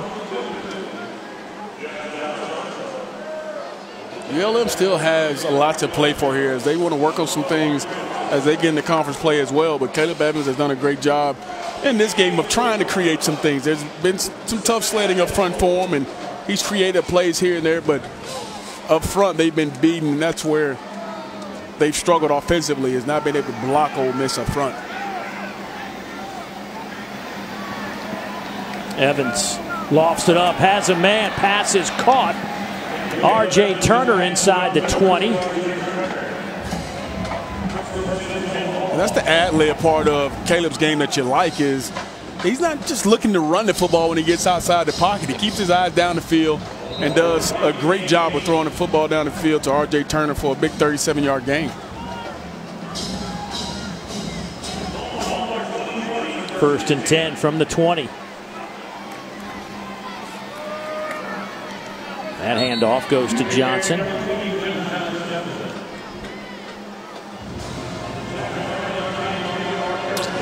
Caleb Evans has now surpassed 5,000 yards.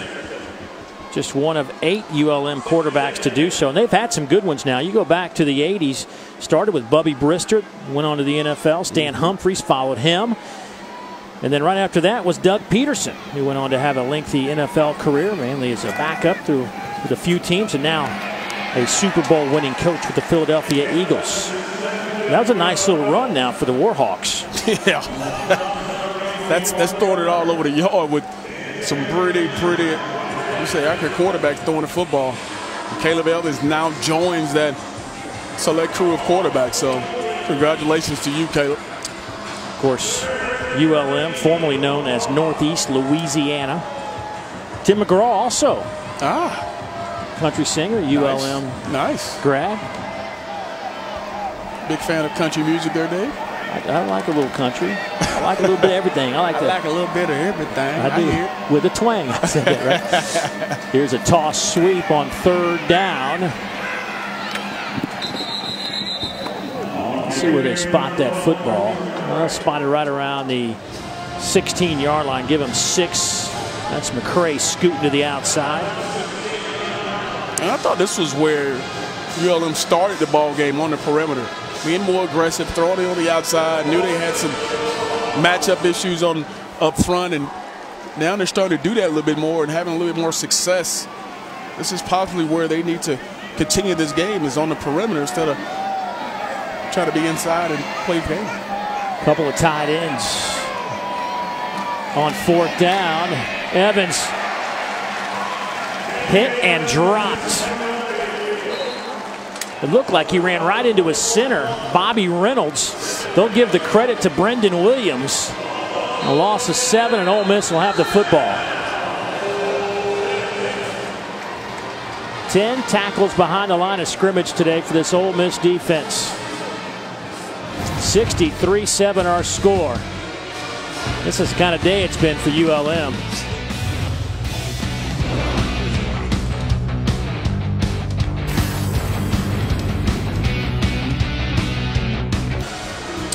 (63-7) Ole Miss out in front.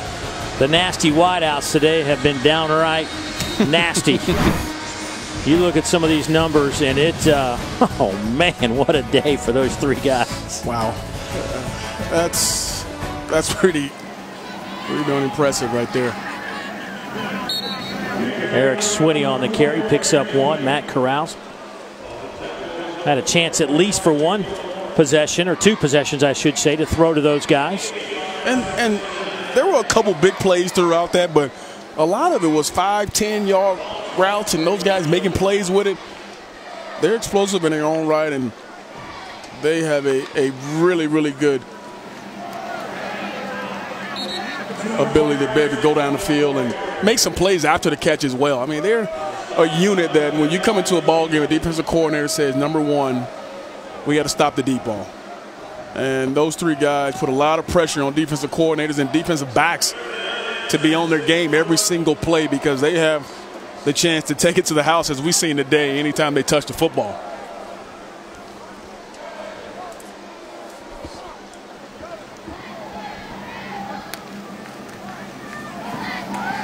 High throw.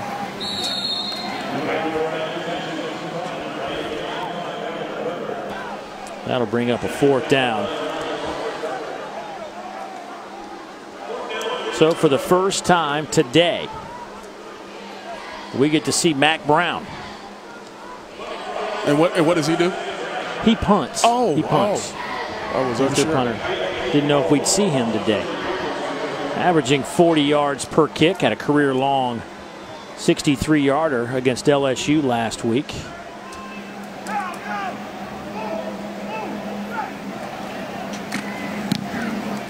Line drive kick. Very returnable for Marcus Green, who had 4 return kicks a year ago. Tied for first in the country. Can he have one here in 2018? Yes, he will. 70 yards.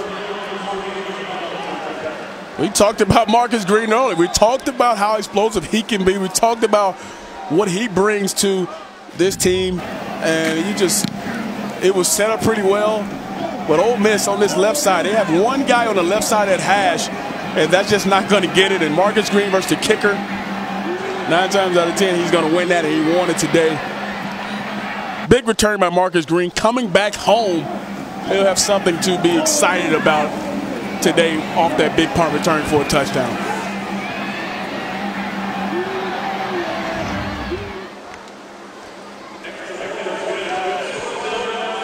So Ford's point after is up and good. Marcus Green, some kind of player himself. We talk about these Ole Miss receivers, but that guy can flat out play. Let's go down to Dawn. Dave, DJ, I bet that was pretty special for him. He grew up coming to this stadium to watch games, grew up about 20 minutes from here. Told me that his ticket list this morning hit 83 people. He was expecting about 200 total to come to the game. He had started asking his teammates this summer to keep him in mind if they weren't using their ticket allotment, and then sent out a group text to the entire team about a week ago just to remind them. So he's really excited to be so close to home. Told me he even knows a couple of the security guards here at the stadium. Like, this is really a homecoming for him as well. Well, he'll always have that highlight. 70-yard punt return for a touchdown.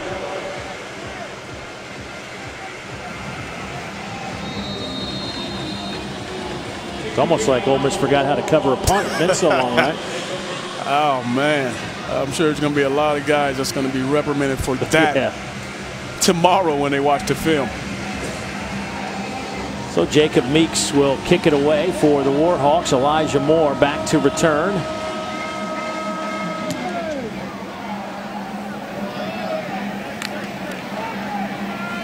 Takes a knee. Coming up next, undefeated and second-ranked Georgia will host Vanderbilt in our SEC Saturday night matchup presented by Holiday Inn Express. Of course, that game also streaming on the ESPN app. Last time Vanderbilt went to Athens, they shocked the Bulldogs. Kirby Smart's first season. 2 good ones. Jake Fromm completing over 72% of his passes. That's getting it done there. You know that Jake Fromm's been a big part of it, but Justin Fields has come on and been a huge part of the offense as well. But does Kyle Sherman have one more big-time game in his back pocket for his Vanderbilt Commodores? Corral nowhere to go, and he gets down on the turf.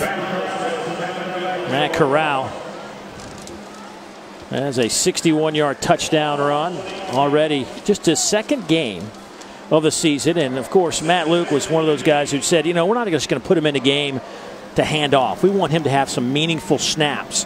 Of course, now in college football, you have 4 games before you lose a red shirt. So he has plenty of opportunities down the road to get some more action. This is just game number 2, but this guy was a top 100 recruit. He enrolled early, was a U.S. Army All-American, threw for over 11,000 yards and 123 touchdowns in high school at a powerhouse, Long Beach Poly. You can see why they're excited about it. You saw that first drive coming out of halftime. You see he has the quick release. He has the athleticism to get outside the pocket and make some plays, and he plays with some swagger about him. So he's going to be somebody they're going to be excited about the next few years here in Oxford with the style of play that he brings to this offense, and it's going to be fun to watch. talking to a few folks around the football offices yesterday, one of the things that came up, one of the great attributes of Chad Kelly was his confidence. He always believed that they were going to score every drive. And they say that he's got a little bit of that in him too, a little bit of Chad Kelly and the confidence.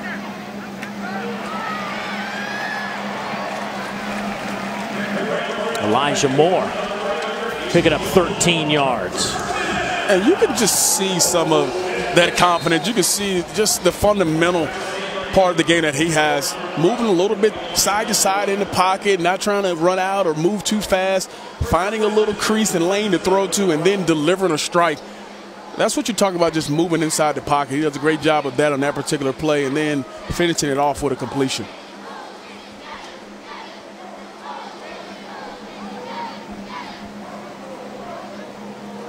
So 1st down and 10 for the Rebels.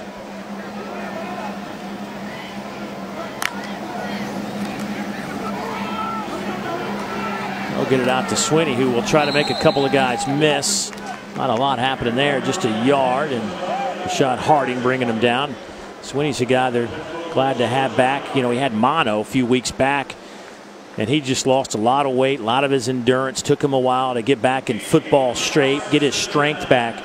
But that allows a guy like Armani Linton to go play defense now that you've got a Swinney who can be your 3rd running back. Yeah, and we saw Isaiah Woolley earlier. We know what Scotty Phillips brings. Now you're bringing a guy like Eric Swinney, who's similar to Scotty Phillips in the way he runs. And that's why, like you said, they were able to take Tyler Knight and Armani Linton and take him over to the defensive side when you need that type of help.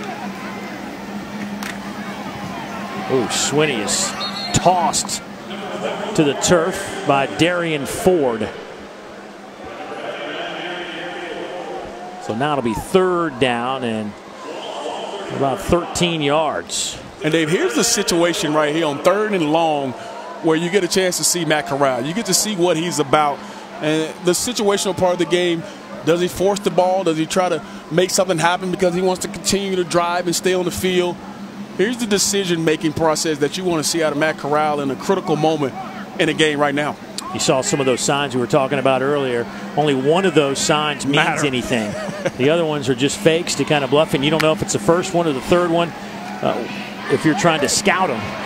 But another one that works for a 1st down. But now remember, his signs are really simple. It's only a one movement, and the other ones are fake. And so the players don't know what the fake one. So when they see it, it's not like, what did he just signal? They only know the one specific thing in there. And I remember when we were in college, we went through tons of signals, from hand signals to gestures to all type of things that mean so many things for all the skilled guys, and one thing means something else for the linemen. And they go through this every single play, and you have to be focused long enough to see which signal it is that's actually the hot signal. Let's see what Coach Longo dials up here on the 1st and 10. Straight handoff goes to Eric Swinney. No gain on the play, and see if that's not the final play of the 3rd quarter.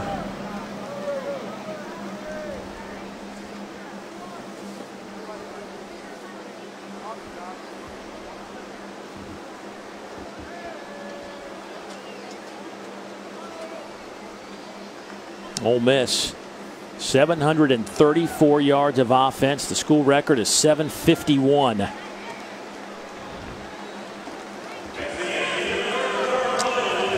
Scotty Phillips, the rest of this offense enjoying an afternoon here at homecoming. 15 more minutes to go. It's been all Ole Miss.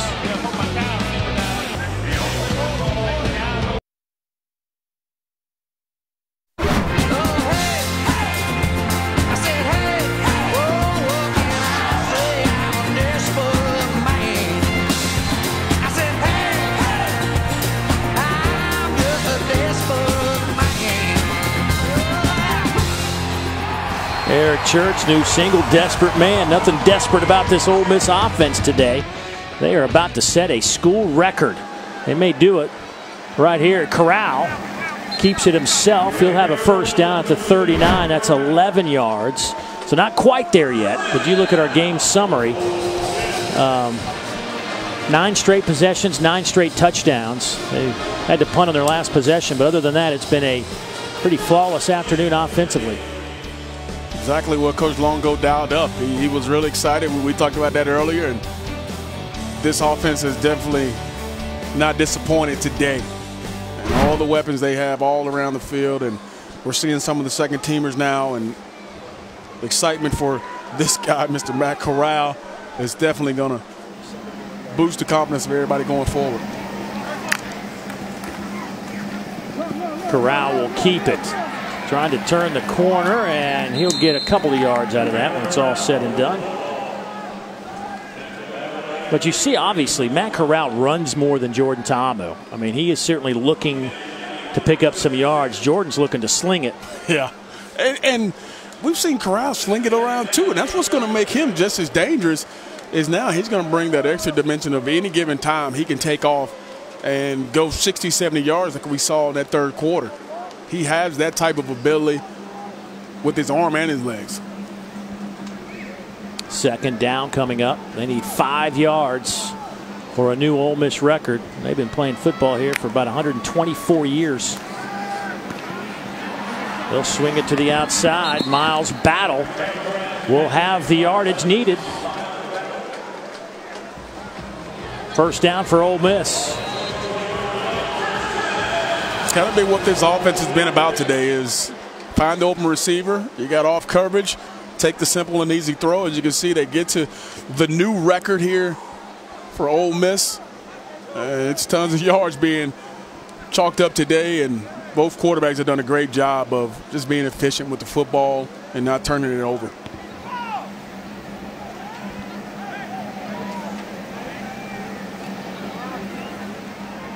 Ole Miss just letting this clock run and run. Quick slant, passes caught, and this could be another touchdown. There goes Elijah Moore. Touchdown Ole Miss. That was 24 yards. We got a nice block on the outside from Alex Weber. And again, another simple, easy throw. Nothing really to it. You find the open guy. He's a 5-yard hitch route, and Elijah Moore does the rest with his athleticism. And like you mentioned, Alex Weber on the outside blocking, fellow receiver.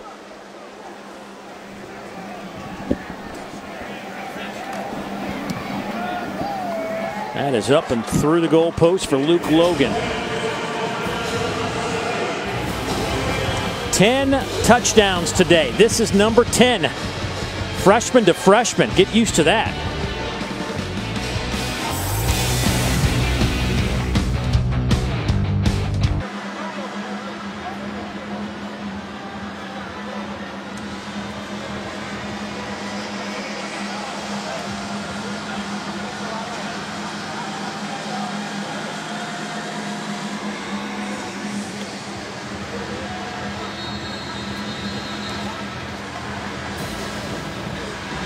Oh, some great games going around the conference this afternoon.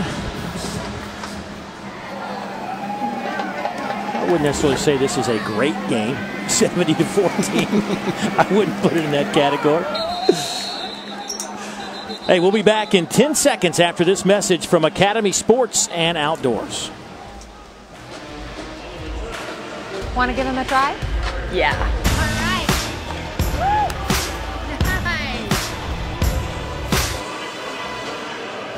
She might be, her quicks are getting so much better, she might be able to play wide receiver for this Ole Miss team by the end of the year. She might have 100 yards, too, every time she touches the football.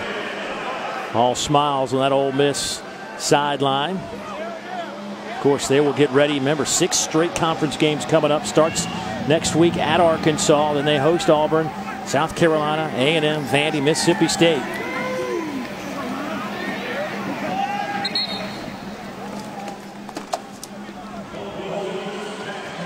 Colby Suits getting some work at quarterback. A 6'3", 233-pound freshman out of Fort Hays, Texas.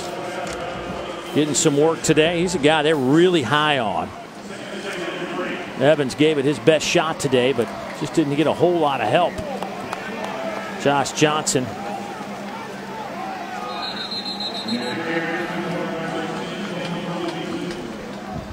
Colby Suits, yeah. Colby Suits showing you a little bit about what they're excited about. They think he's a guy that certainly is their guy down the road. They like everything about him, his size, his ability to run. He's that dual threat guy that Coach Viator really loves.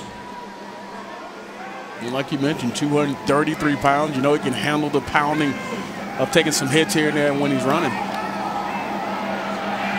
Nice throw. Hits this mark. That pass is caught by Carter down around the 8-yard line, a 39-yard pickup. And you're talking about dropping it in the bucket right there. What a perfect throw, Kobe coming in. And he said, yeah, Jordan Ta'amu and Matt Corral, I could throw it as well. Let me join in, and drops it down to Carter on a nice deep ball. Going toward the end zone, and this one looking for Zach Jackson.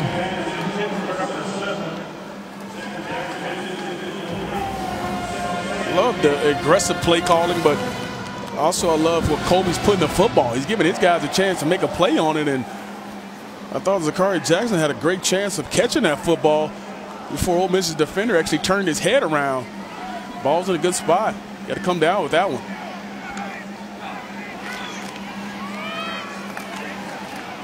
Johnson with the run to the 15-yard line. ULM today is closing in on 400 yards of offense. Only one offensive touchdown. The other came on a punt return from Marcus Green, 70 yards. And similar to what we saw at Matt Corral with a big third down conversion he had when he came in the ball game. Another one here for Kobe inside the red zone. Has to make a good decision here. Got points on the board, but will he make a good decision to convert this third down? Bringing some heat. Lost the football. It's on the turf. Can Ole Miss scoop it up? They do. It's at the 45-yard line. Cavante Ruggs, who had to sit in the first half because of a targeting call last week, comes up with the fumble recovery.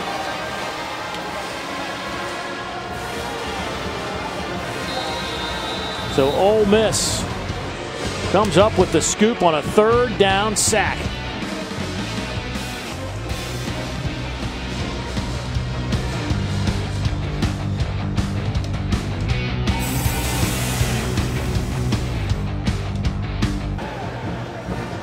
Total offensive record today for Ole Miss. You can also chalk up a single game record for the pass attack today. 517 yards through the air today for this Ole Miss team. And when you start thinking about Matt Corral, 10 of 10, 143, couple of TDs off the bench. He's back on the field after the fumble recovery by Cavante Ruggs. Eric Swinney on that carry, gain of 8. Boy, ULM the last 2 weeks, you know, they fell behind to Troy and ended up losing 35-27. But they fell behind 28-0, had to really make a rally to make that close. Had a chance late, but then last week they didn't even have much of a chance. Georgia State just from the opening kick really gave it to them, and that man, Coach Viator, said to us this week, it's just like he doesn't have any explanation from where that came from. Yeah. It was just not how they played or practiced. And something's going on over there because they just have they just weren't in it from the opening kick today. The flag comes in, but you know there will be some meaningful discussions back in Monroe, Louisiana, when they get home about who's with us.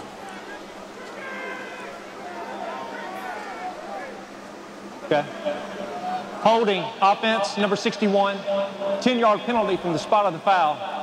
Second down.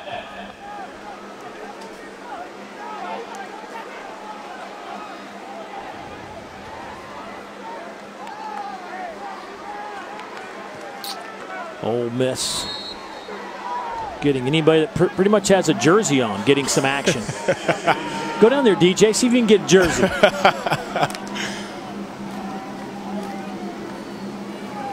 There's Swinney on the run. He'll pick up 4. Of course, they start off, Ole Miss, with the 2 heavyweights at this point in the league. Actually, 2 of the 3, I should say, Alabama and on the road at LSU.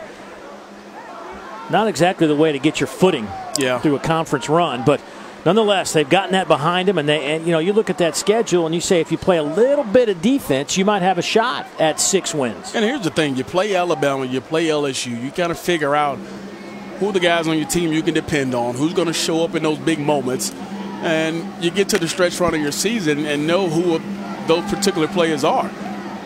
Matt Corral picking up a couple yards close to a first down. Looks like he may have got it.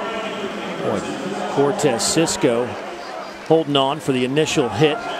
Big collision, but look at Corral. First down. That's what I'm talking about there. He takes a huge hit, gets slung around, picks up a first down here, not looking to slide, but trying to get there, and takes a knock right there at the end. But he gets up laughing and joking, and you can see the confidence is not lacking from Matt Corral when he's on the football field. Offense just went over 800 yards, 804 now for Ole Miss. Look, you know, I think sometimes people get so close to the fire, meaning Ole Miss fans, that they forget that this team is having to deal with some NCAA sanctions and the cloud that's been over this program back-to-back years with a bowl ban. You know, from an outsider's perspective, the fact that they were able to do what they did last year, obviously got Matt Luke the job, but with an opportunity to win 6 or 7 games again, if things kind of fall the right way for them. I mean, obviously that's yet to be determined, but if you do get to that 6-win, 7-win season, I think that's saying something. And I know you got some talent out here, but regardless, there's a cloud over this program. Absolutely. And when things happen to 18 to 22-year-olds and you look at the dynamic of what it means to their future, and for guys not to just kind of tap out, it means a lot. And these guys continue to fight. They have some pride about themselves, and they want to finish their careers. They want to finish a season off on a high note. And I remember when I was in this not in this particular situation, but when you had some things go wrong, you wanted to play really well for that senior class. And there are a lot of seniors on this football team, like a Jordan Ta'amu, who you want to send out and send them out on a high note. And saying that, hey, we were bowl eligible will be big for those guys down the road.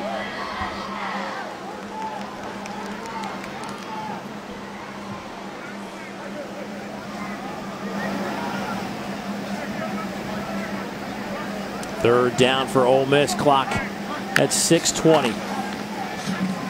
Corral will keep it.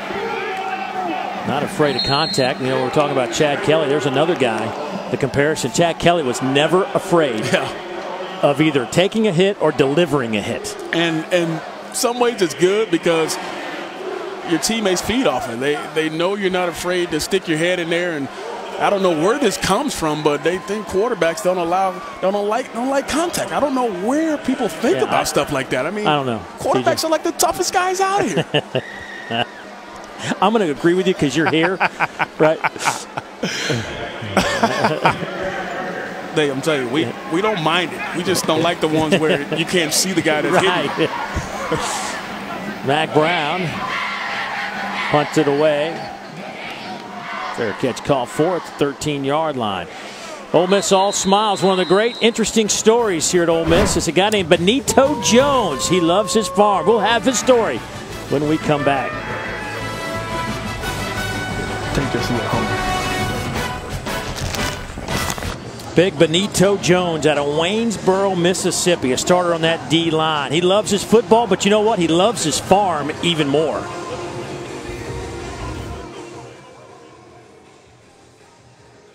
I think it was in the weight room during off-season lifts, and he was just like, man, y'all got to invest in some cattle or something. I was like, dude, what? Oh, yeah. It's just a call my daddy used to call him, and then they'll come, just like that.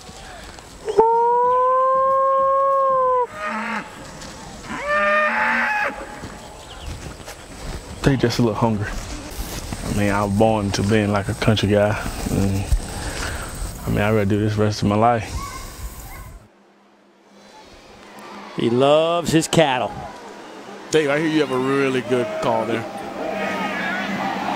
Incomplete, but I heard you do it earlier. Let me tell you, I'm not going to call it. You can call the cows if you want. Dave shut that down quick. But he literally was talking to the cows. He was, and they literally came with no problem. Let's hear you call the cows. All right, here we go. You hear him coming? You see him coming? I see him coming down the street over there. I think I'm pretty close there. That's Benito. I'm giving you a run for your money up here. Cow calling. He's out of the same hometown as former defensive lineman and NFL player Jarrell Poe, played here at Ole Miss, who has been kind of a mentor to Benito Jones. Let's go down to Dawn. Hey guys, I'm not going to call the cows, but I will tell you that he does utilize some of his scholarship money to purchase livestock for the farm as well. I mean, the guy is nuts. That's a guy that's all in on his cattle. He is a country boy through and through. When I was in college and I had extra money, I wanted to go get something to eat or buy a new pair of shoes. My man Benito is getting cattle. He's getting livestock, right?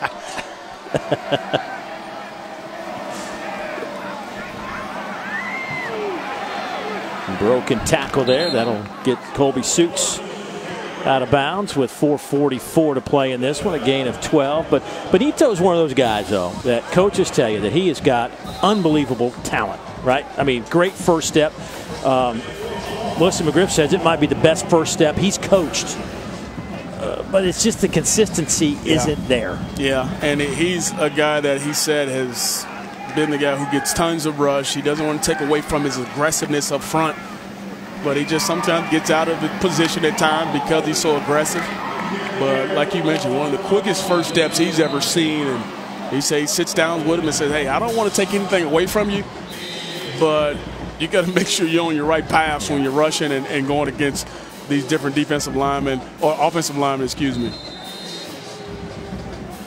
I forgot to ask Wesley. I should have asked him in our conversations yesterday if he's ever been out to the farm. He calls Coach cows. Coach McGriff was probably somewhere working out.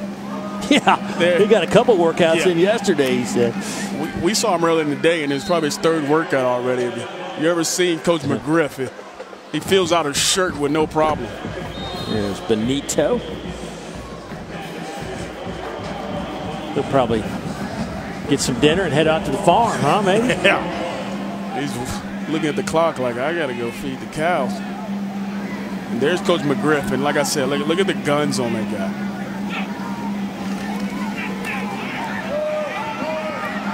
That one is dropped around the 15-yard line. Looking for Josh Peterson, and Wesley McGriff fired up about it. Look, there hadn't been many opportunities for him to smile. True. But I think he can take a lot from this ball game to be excited about, especially with, we talked about all the things that happen on the back end. But he has gotten the group ready that's playing, and he talks about bringing the energy and the juice every single day, regardless of who's out there. And this defense is only giving up 7 points today.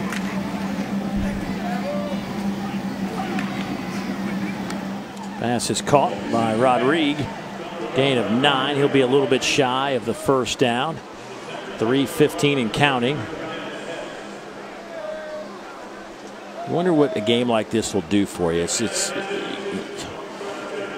you know, next week you got an opportunity on the road at Arkansas, who just, you know, Arkansas gave up a ton of points too. I mean, their defense certainly struggling. 65 points, I believe, was today, but they scored 31.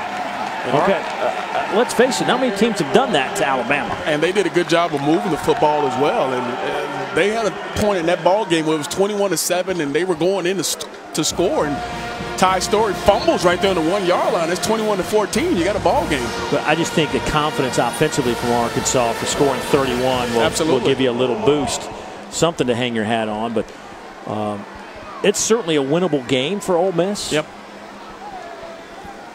But they have to put together the performance they put together today. You can't have the two where you in conference and things didn't go right for you. Suits. He'll have the first down on a 4th down at about 6. He picks up 7. So Ole Miss is going to sweep through their non-conference slate. This is a team that started with Texas Tech in Houston. They win that by 20. Then they had a shootout with Southern Illinois. They win 76-41. And they beat Kent State 38-17 a couple of weeks ago. Jackson with the reception. But from here on out, it's all business. Roughing the passer defense, number 44. Half the distance to the goal, automatic first down. Well, that is no bueno. Yeah, and Dave, I think you bring up a good point about how you can carry this over into the next game. And you think about playing a conference game and you put up the type of numbers you did on both sides of the football. And the big word we heard all week and when we talked to Coach Luke and both coordinators was we want to be more consistent. And you put it together today. Can you do it again next week and show even more consistency throughout this program from one week to the next? Suits to the end zone. Touchdown. Zach Jackson. The redshirt freshman out of Grand Prairie, Texas. A 9-yard pitch and catch. Tell you what, Colby Suits looks pretty good back there. Looks comfortable. Yeah, this looks similar to the throw he had when he first came into the ball game. To Carter as well, to Jackson as well. And he's been guarded by the freshman Keydron Smith. It's a great job of throwing a back shoulder throw away from the defensive back. Point after is up and good by Craig Ford. So no quit in that bunch. Driving it down the field. Suits. It's Jackson putting a bow tie on it.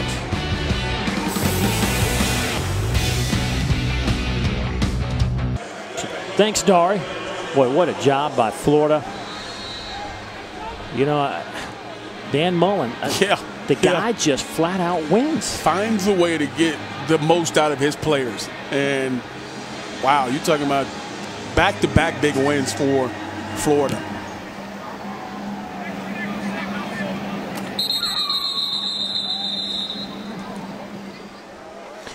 Well, we've talked a lot about how Ole Miss is wrapping up their non-conference slate. Look at the numbers versus teams out of the SEC versus what they've done against Alabama and LSU. They're two conference foes.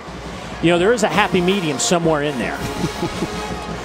Matt Luke's trying to find it. Absolutely. He's looking to find it, and hopefully next week they kind of get rid of some of those weaknesses they have versus SEC opponents and play similar to where they played today. And I know they're going to be excited when they watch this film, but as any coach does, there are going to be things that they can find out that they must work on as Coach Luke takes the time out here.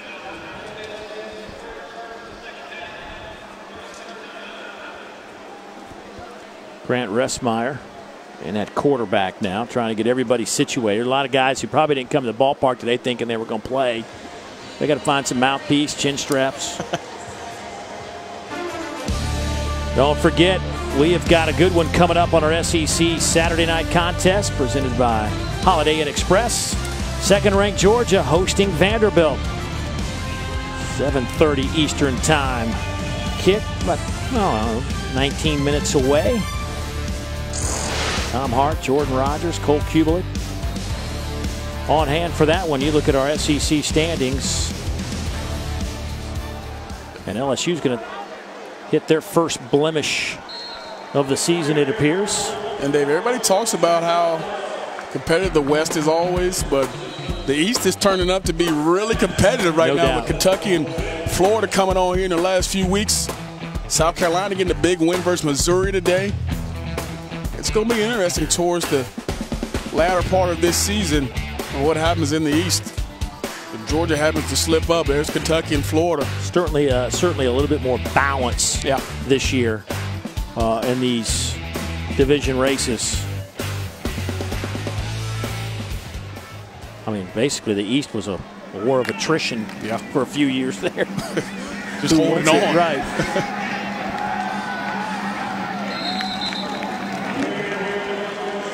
Wells with that carry stays in bounds. So Ole Miss will finish the day with a school record of total offense, a school record in the passing department, They have thrown for 517 yards. Matt Corral is number 2 quarterback, was 10 out of 10, 143. Jordan Ta'amu, who played just the first half, was 21 of 24, 374, 3 touchdowns.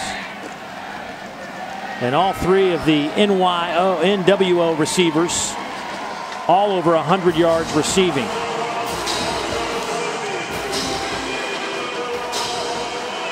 Jordan Ta'amu with another outstanding game, slinging it around the field.